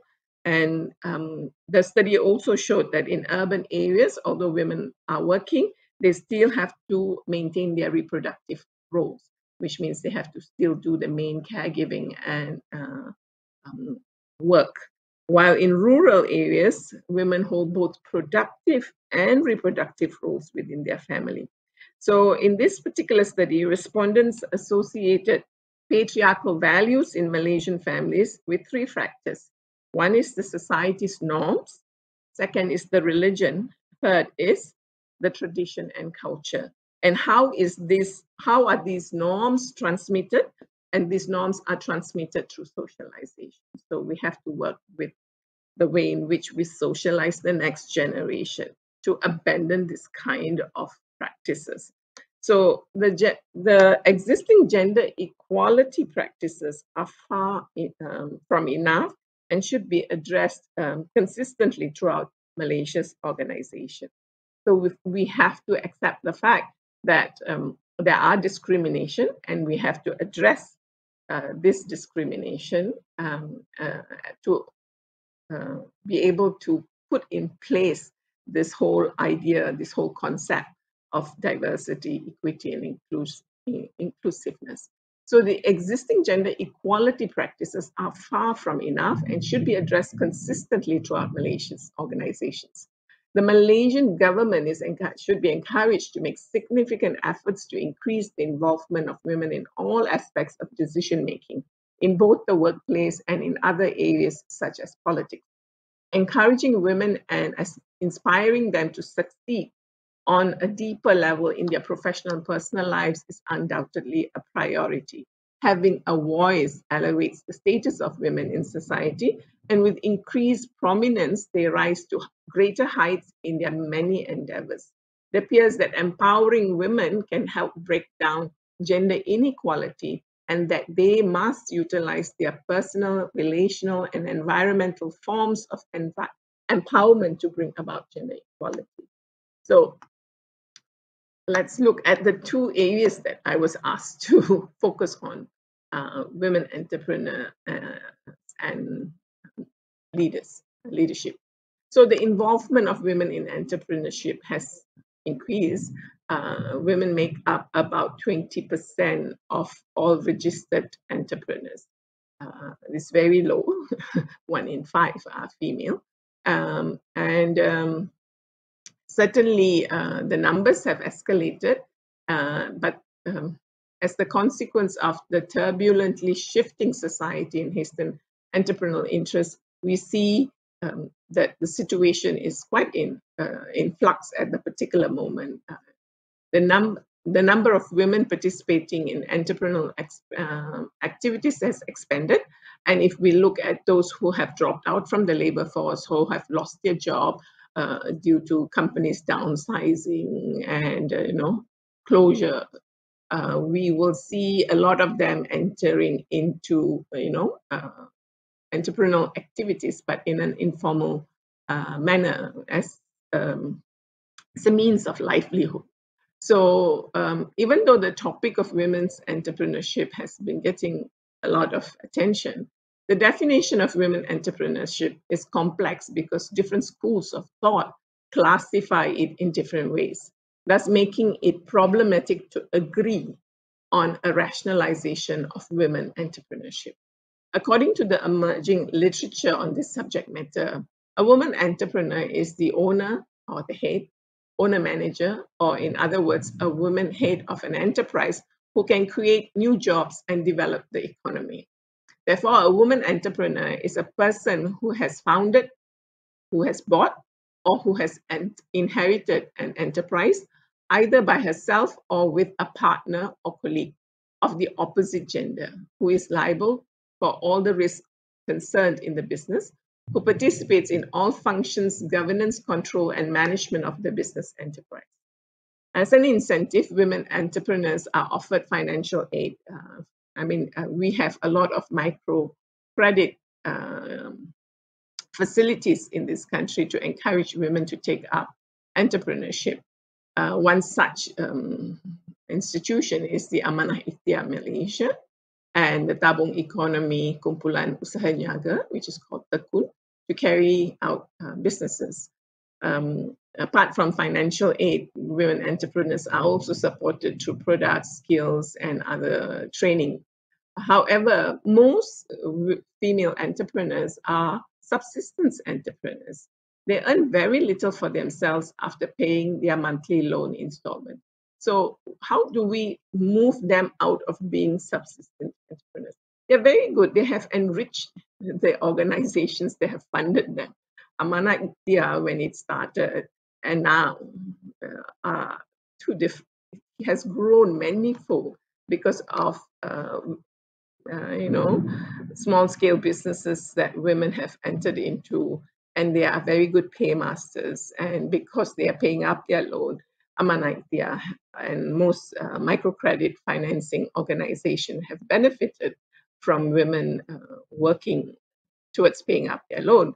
But at the end of the day, have these women, benefited? Most of them are good paymasters. They pay up, but then in terms of their earnings are not much, so they can't grow.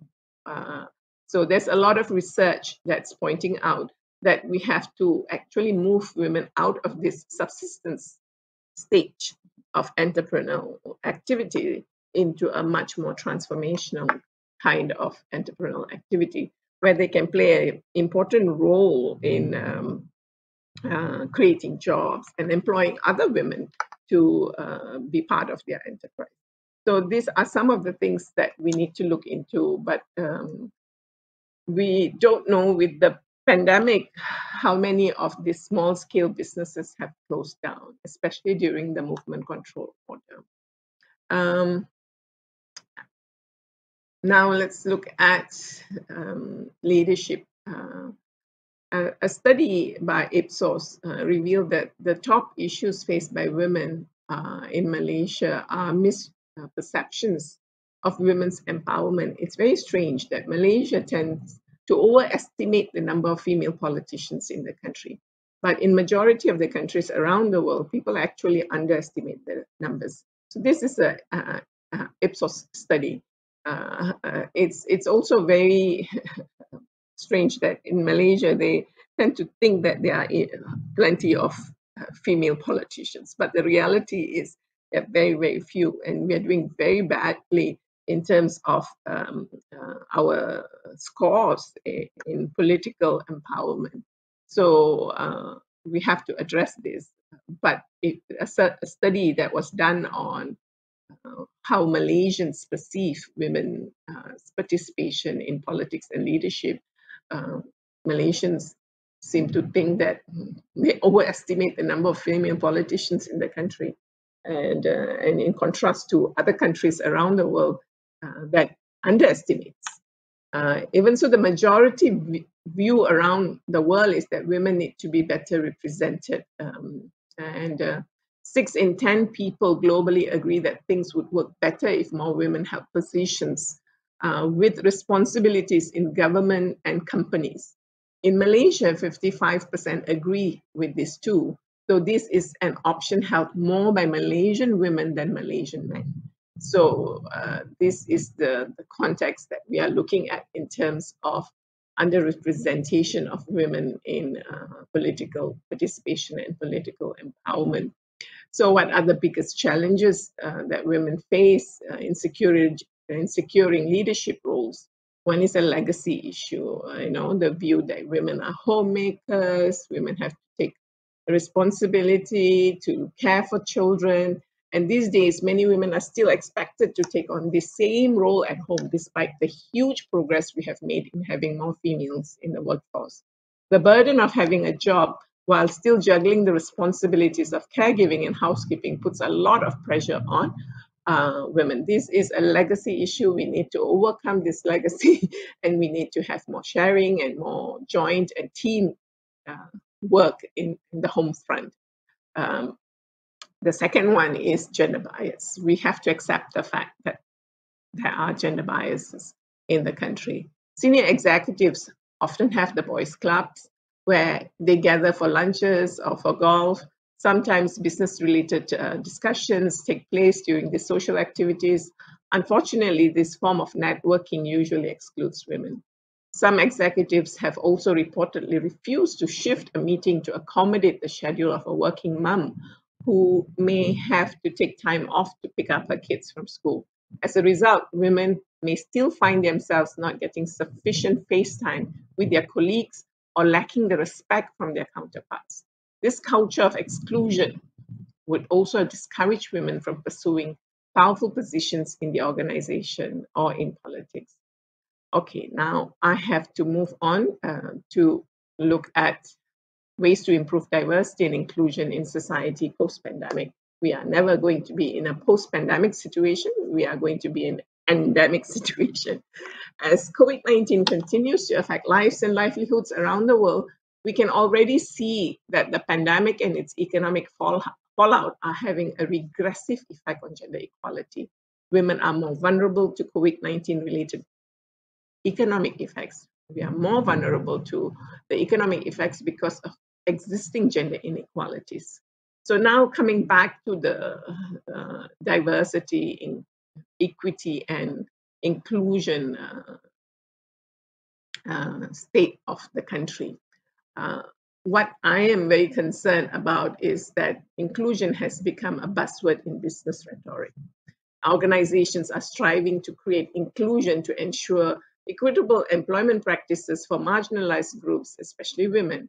And with a growing number of inclusivity awards and honors, organizations also capitalize on their inclusion initiatives and successes to promote themselves as inclusive employers. There is an entire industry of consultants and firms that assist companies with this process. Inclusion is framed as a force for good that changes the exclusionary practices that have dominated organizations.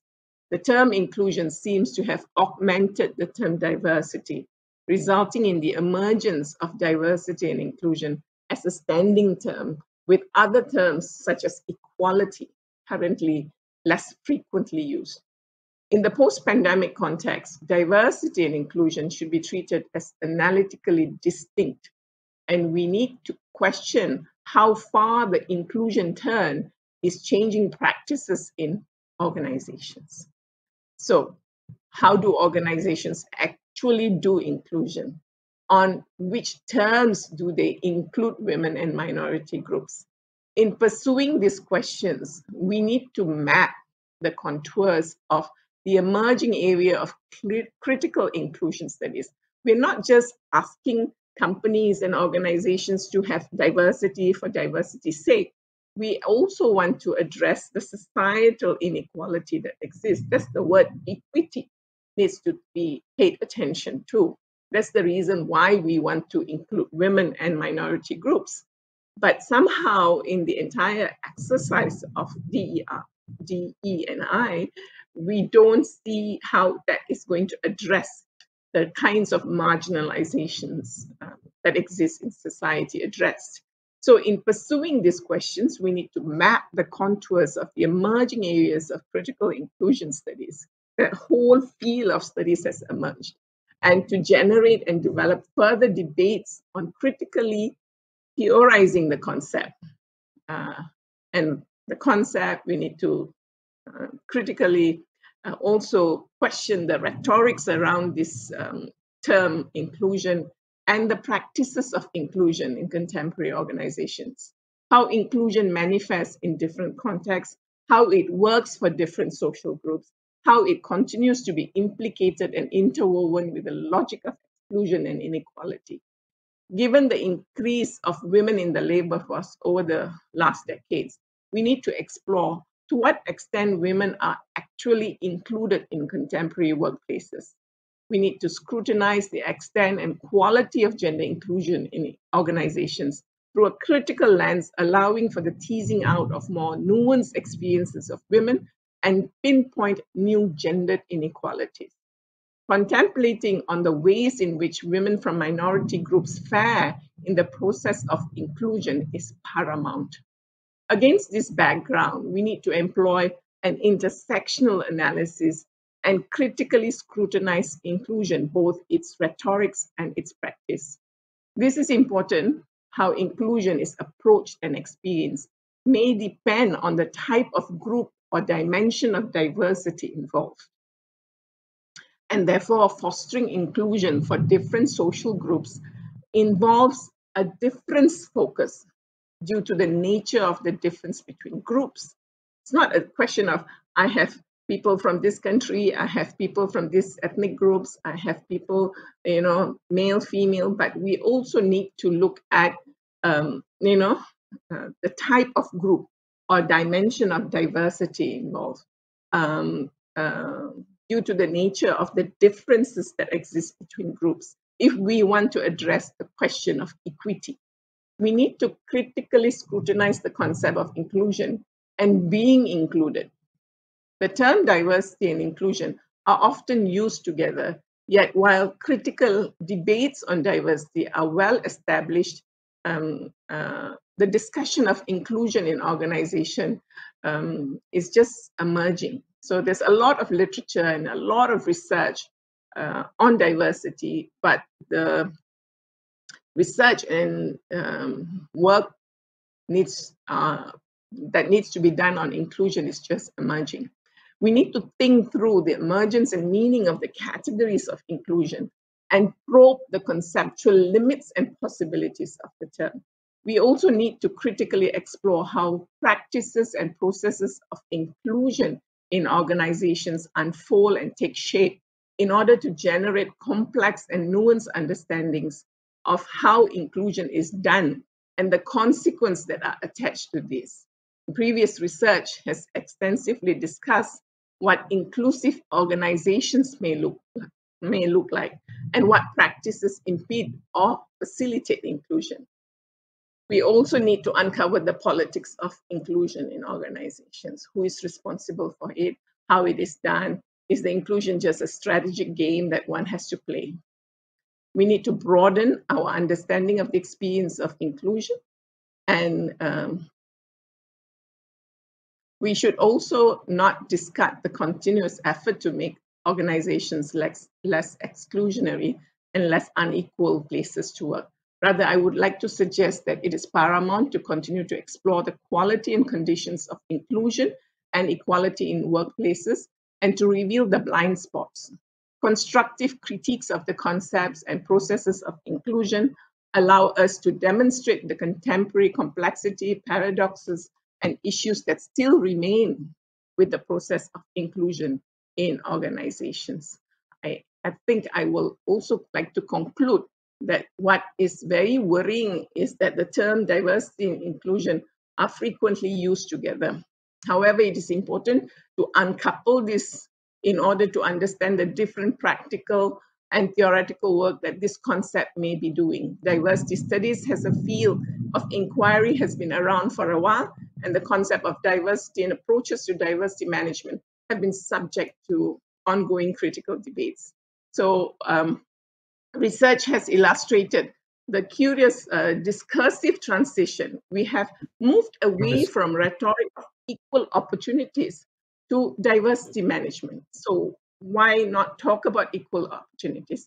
We have replaced rhetorics on equal opportunities with diversity management to organizational inclusion, suggesting that these changes have been a product of evolving social ideologies and forces. Diversity rhetoric that has gradually come to replace the equal opportunities rhetoric and approaches has been critiqued for shifting diversity and equality from political anti-discrimination project to become a business case underpinned by economic arguments. With that, thank you. Sorry for taking up more time. No, not at all, Dr. Shanthi. Thank you so much, especially the vast studies that you have undertaken over the last 2 decades. Now we'll move on to the panel session. And before we get on to the panel session, can we take a look at the poll results? And I would like to invite your opinions on those results. Let's take a look at the poll results. Okay, the results are up. We have got close to 192 persons who have participated from our participants of about 400. So it's about almost 42%. So the first question is, how effective is your organization's diversity, equity, and inclusion policy? You can find that about 29%, close to 30% is effective. Moderately effective is about 55%. Not effective is about 8%, and still there is about 7% policies are not in place. The second question is, do you feel that your management is doing enough to advocate DE&I at your workplace? 67% say yes, 33% say no. This is something that is very surprising. What are your thoughts on this, Ms. Sufan? Thank you. I can't see the screen, but I've got the WhatsApp of the results on my mobile. My immediate reaction for the first two questions, I'm not sure about Dr. Shanthi, but I felt that it's more optimistic than I thought. It's definitely a lot more optimistic than I think what's happening on the ground. Because it's beyond gender. It's really talking about all aspects of differences and how do we include on a day-to-day in the corporate world and also in our social life and all that in the community, right? This looks very promising. It's very promising. Yeah, Dr. Shanthi, what do you think? I think it's because of those who have attended. I think they are coming from organizations. The sample itself is biased. I'm thinking like an academic. It could be. So it could if you do a general public nationwide survey, you will see different results. This is a captured audience, and the audience is your sample, and therefore this reflects the audience position, and not Possibly, necessarily. Yeah, it's not necessarily representation. Yeah. Representative sample of the I think all the three of us. Yeah, I think all the three of us will agree, and on that observation. But nevertheless, it's a good result, that we have managed to make positive. It is create that kind of awareness. Now, we look at the third question. It says, have you experienced any unwelcome comments or conduct at your organization that you felt very offensive, embarrassing, or hurtful? 33% still say yes, 67% say no. And the fourth question is also related to that. If the answer is no, it just says that it is, some say that, about 46% say that it's well taken care of through policies and culture. But 8% say it's a taboo subject that is not discussed or not reported. And there is about 6% who still say they're not aware of the problem. What do you think? You expected?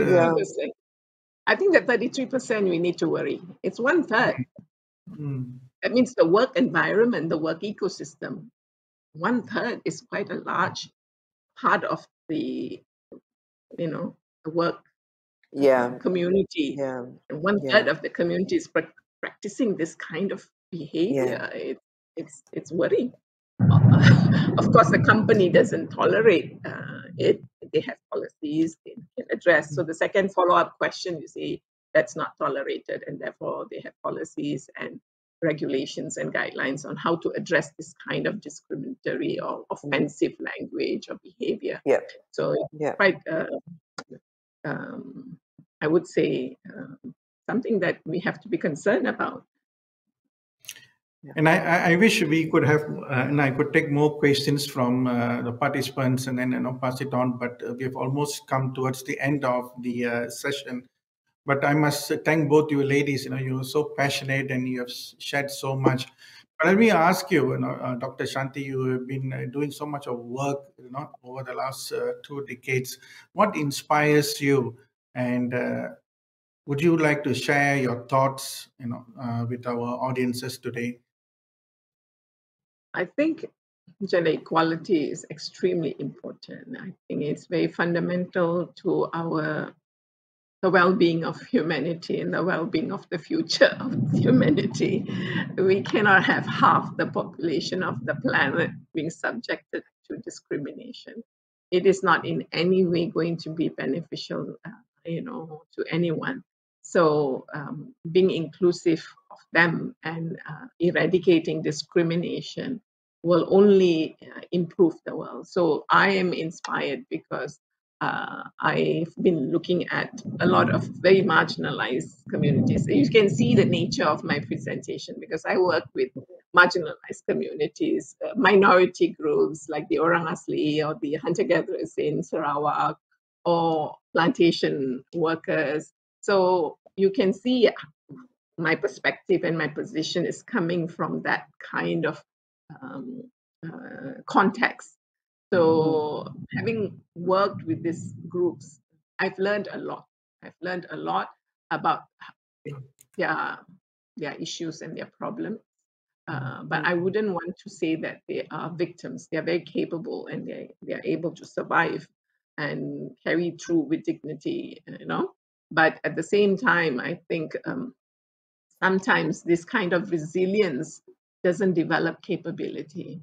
You live with your minimal, within the minimal resources you have. Of course, that is resilience, but that resilience needs to be translated into capability so that you can move up the social ladder, some kind of social mobility, and that would lead to a better nation, more people out from the B40, the bottom rung, move up, the nation becomes a much more progressive and, you know, the well-being of the nation and the people will be much better off. So because I come from that kind of a background, I'm inspired to look into those kind of issues.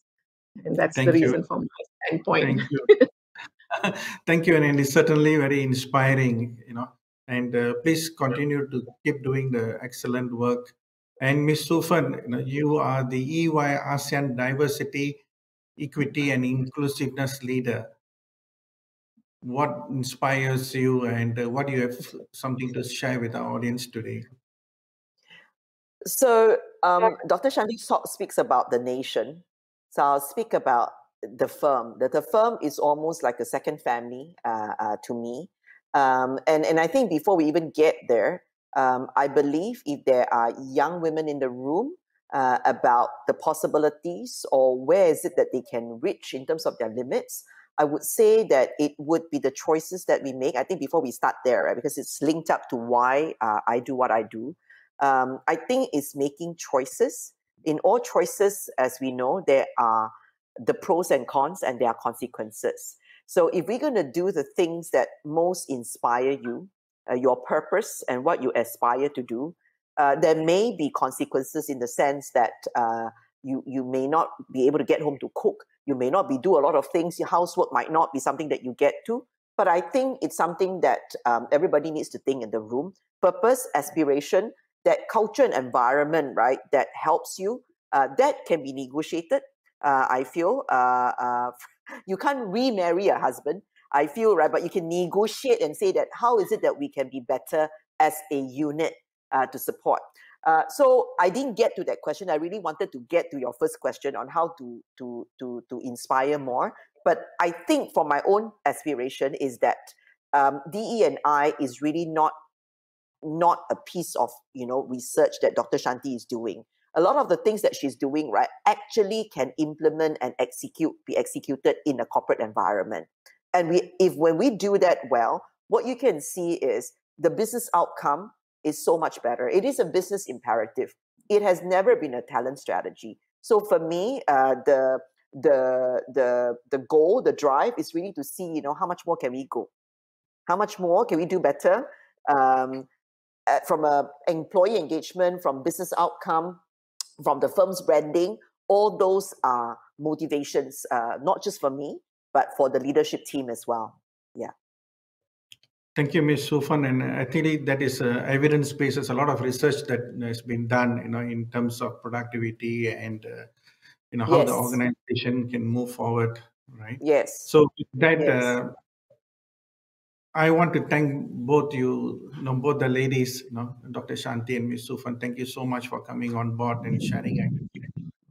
And I would like to ask the participants. We have still about 354. You've still been with us. Thank you so much. It's almost 4:10. I'm really honored that you've stayed on with us. Thank you so much. And I hope today's session, you'll be able to take back some of the insights and look back at this topic. And I would like to request all the participants, if you could spare a few minutes to give your feedback about today's session by clicking on the link in the chat box, and then that will help us to continuously improve. Now, if you wish to be a sponsor or a supporting partner for our crucial conversations for this year 2022, please do write to us at events@mim.org.my. Once again, thank you, Ms. Sufan, Dr. Shanthi, and to contributors for sponsoring the MIM Crucial Conversations. Thank you, and have a wonderful day and happy Women's Day. Thank you, everyone. Thank you very much.